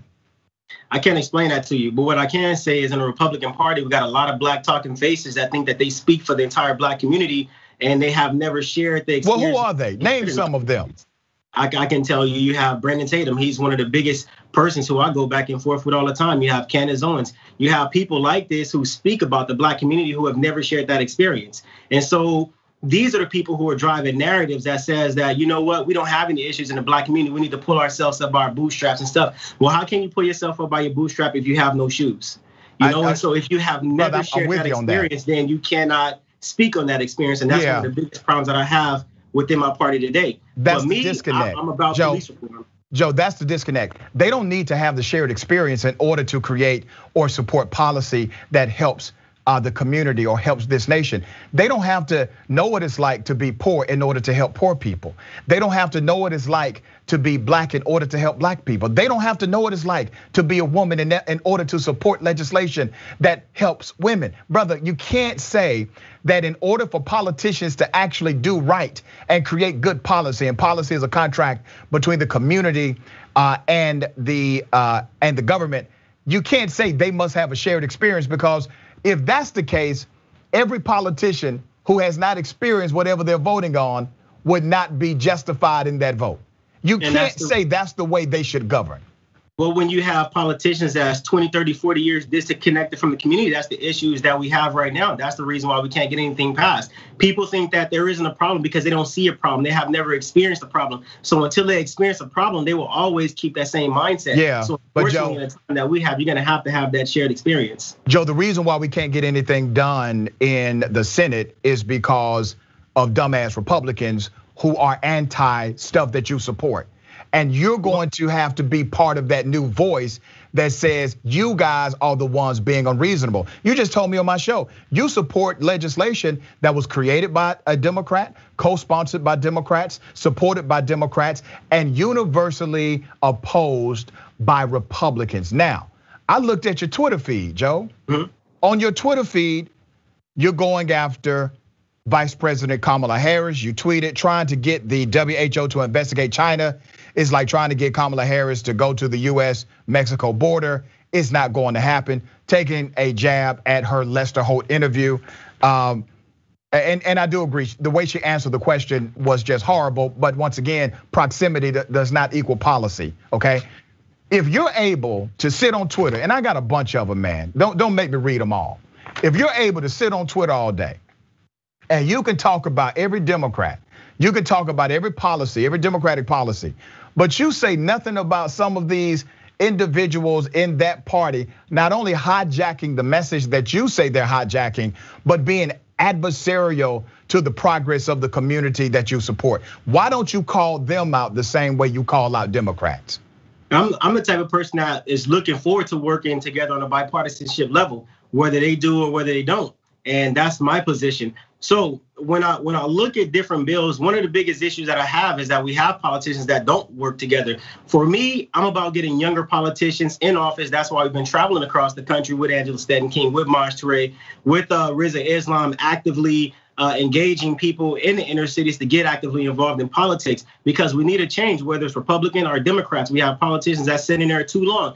It seems like everybody right now is fighting for the superior opinion that means absolutely nothing. So we have to start getting people in office that are willing to work together, that want to work together, that want to improve the quality of life for people who live in our communities, regardless if they agree with the opinions or not. Okay. So I'm with you on that. I'm glad you all are going to urban communities. I'm glad you are trying to make sure more individuals in those communities are politically involved. But here's the real question. What policies are you telling them to support? Because if you want to actually attract the hood, I'm from Glenwood Road, all right? Born and raised. If you want to attract the hood, you have to give them something to believe in. What are you giving them to believe in? You can't sell them Trump. You can't sell them that. You can't sell them the policies that Mitch McConnell produces. You can't sell them the policies of the right, not the traditional right. So what are you selling the hood or urban communities in order to get them more involved in what you're trying to do? Well, we don't sell anything, but what we talk about is getting actively involved, whether it's on a local level or a federal level. But for what reason, brother? What's the policy behind it? What are you telling these individuals you will do for them if they get engaged in politics? What can change for them? What policy issue is at the center of that discussion?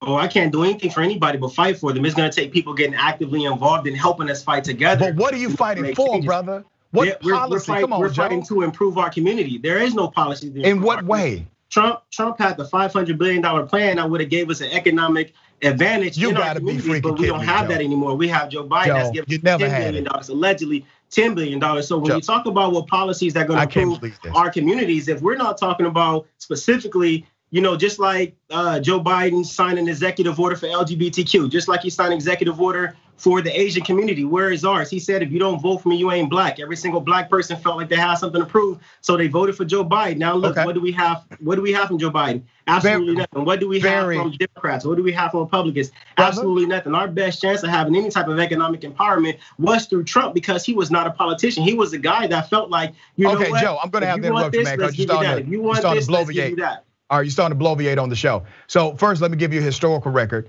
Under Democratic presidents, black families earn between $800 to $1,500 more annually under Democratic presidents than under Republican presidents. That's from a 28-year assessment of presidencies. Also, black unemployment drops mainly under Democratic presidents, and it actually increases. Unemployment of blacks increases under Republican presidents, and you get paid more per dollar or on the dollar under Democratic presidents traditionally than under Republican presidents. That is a 38-year study and assessment that was done by Pew Research. Now, let me get back to your original proclamation of the $500 billion. While you criticize Joe Biden, and Joe Biden is worthy of criticism for sure. I criticize Joe Biden on policies as well. While you criticize Joe Biden, are you forgetting the fact that while you say Donald Trump had a $500 billion plan for black people, Trump could have gave us that $500 billion plan when he was in office for 4 damn years, and he did not. He was in office for 4 years. However, you have no criticism for him not delivering for black people, but you have criticism for Joe Biden, who just got there. Does this make sense? Joe Biden's been in office for 47 years. He hasn't been in office for over 47 years. Come on, brother. Do you have any criticism? You got any criticism for Donald Trump? For Barack Obama, who again was a black criticism. So black people got in office, right? As I said, he had the House and he had the Senate, and Barack Obama did absolutely nothing for black people. So I have a lot of criticism for Obama. I have a lot of criticism for Joe Biden. Okay, do you have any criticism for Donald Trump? Because yes, he shouldn't talk so much trash on Twitter. But Donald Trump is his own man. But he was doing something for us. He was doing something for us, and he got the lowest total of black votes ever. Because Joe he wasn't doing a damn thing based on policy. Had the highest total of black votes, and you know what we got? Nothing. We got absolutely nothing from him. We got a black family, a black man in office who did not care to do anything for us. So here's how this is working, brother. I'm definitely trying to make sure I engage with you on the policy level, but be respectful, okay? So here's the reality of what you're talking about.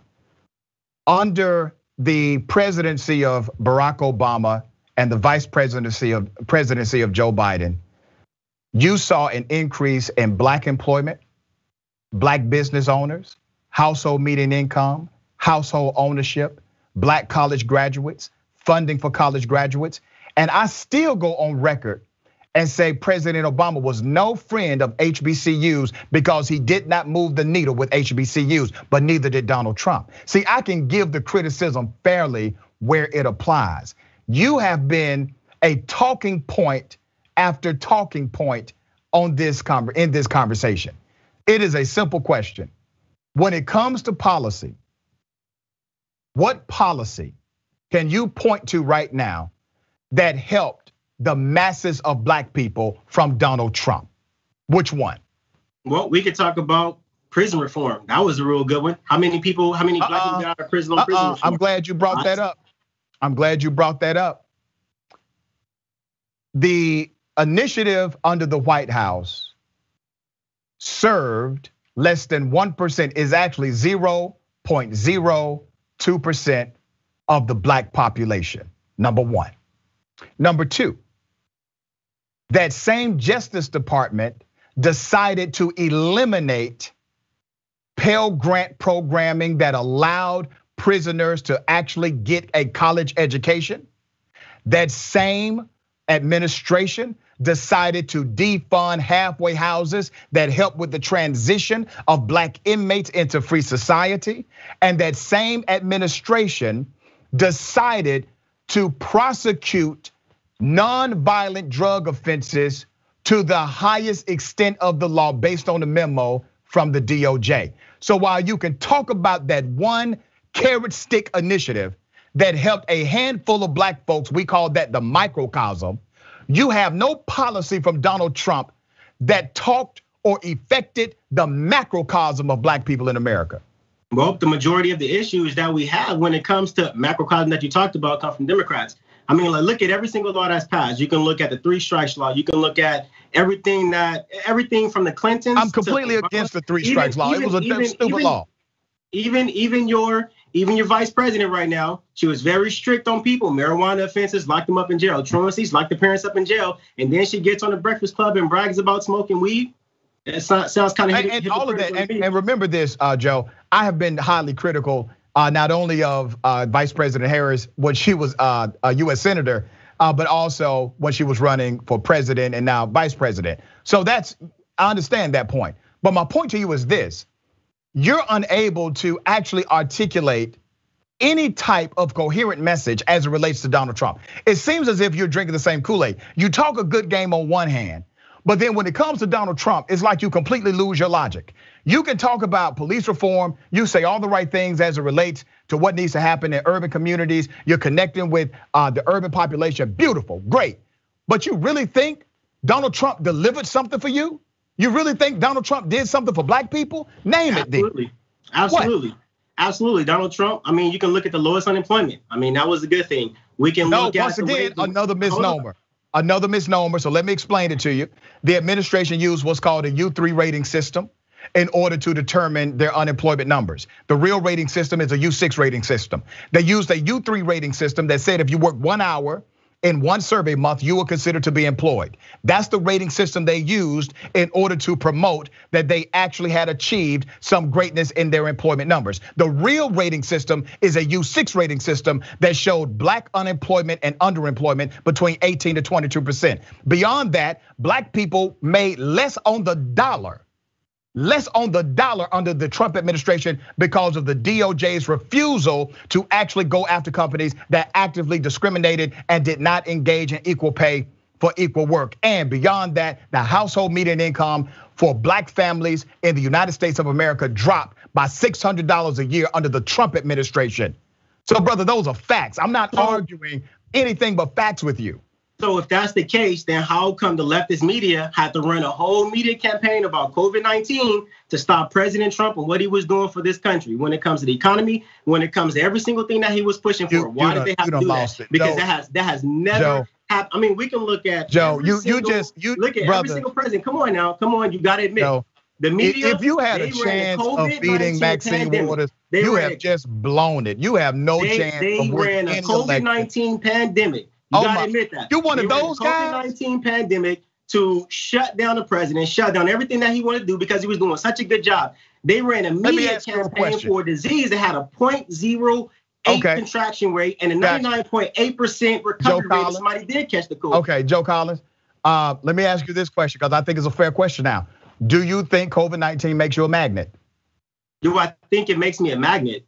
Right, do you think it makes you a magnet? That's what people on the right like yourself who believe that there was some conspiracy about COVID-19. They think the vaccine actually makes you magnetized. I will send you the video. Do you think COVID-19 makes you a magnet? No, COVID-19 nor the vaccine makes you a magnet, but I can tell you this, the vaccine has not been approved for anything outside of emergency use. And right now, I don't think that we're in an emergency situation. You're saying a vaccine that has not been approved by the FDA. Oh, okay. How many people you think died of COVID? Roughly around 500,000 if we're talking about the numbers from the CDC website. You don't think that's an emergency? That is not an emergency because the majority of the people, if you read it, it says the majority of the people died from pre-existing conditions coupled with COVID-19. You are incorrect. Not from COVID-19. I think what we're talking about is how we're going to improve the health of the people who live in these communities. Okay, let me tell you where you're incorrect. Individuals that had pre-existing conditions, underlying health issues. Let me finish, brother. People that had these health issues, yes, COVID-19 made it worse for them. They didn't die from the health issue. It's called the but-for qualification, meaning if it had not been but for COVID, they would be alive. They had heart issues. Some of them had respiratory function issues.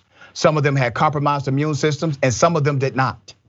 Some children had some health issues but would have survived if it had not been for COVID-19. So brother, how dare you say that COVID-19 was not a determination. You know how many families had to do Zoom funerals because of COVID-19, and you're saying that this was some made up conspiracy promoted by the left wing media? What I said was they pushed the media campaign. Don't put words in my mouth right now. And when they were talking about the hydroxychloroquine coupled with the other medication that could have cured everything, what they do, they stopped selling it. And then they started selling a manufactured vaccine that has not been proven to do anything for anybody. So how dare you? Okay, you cannot say that not one bit.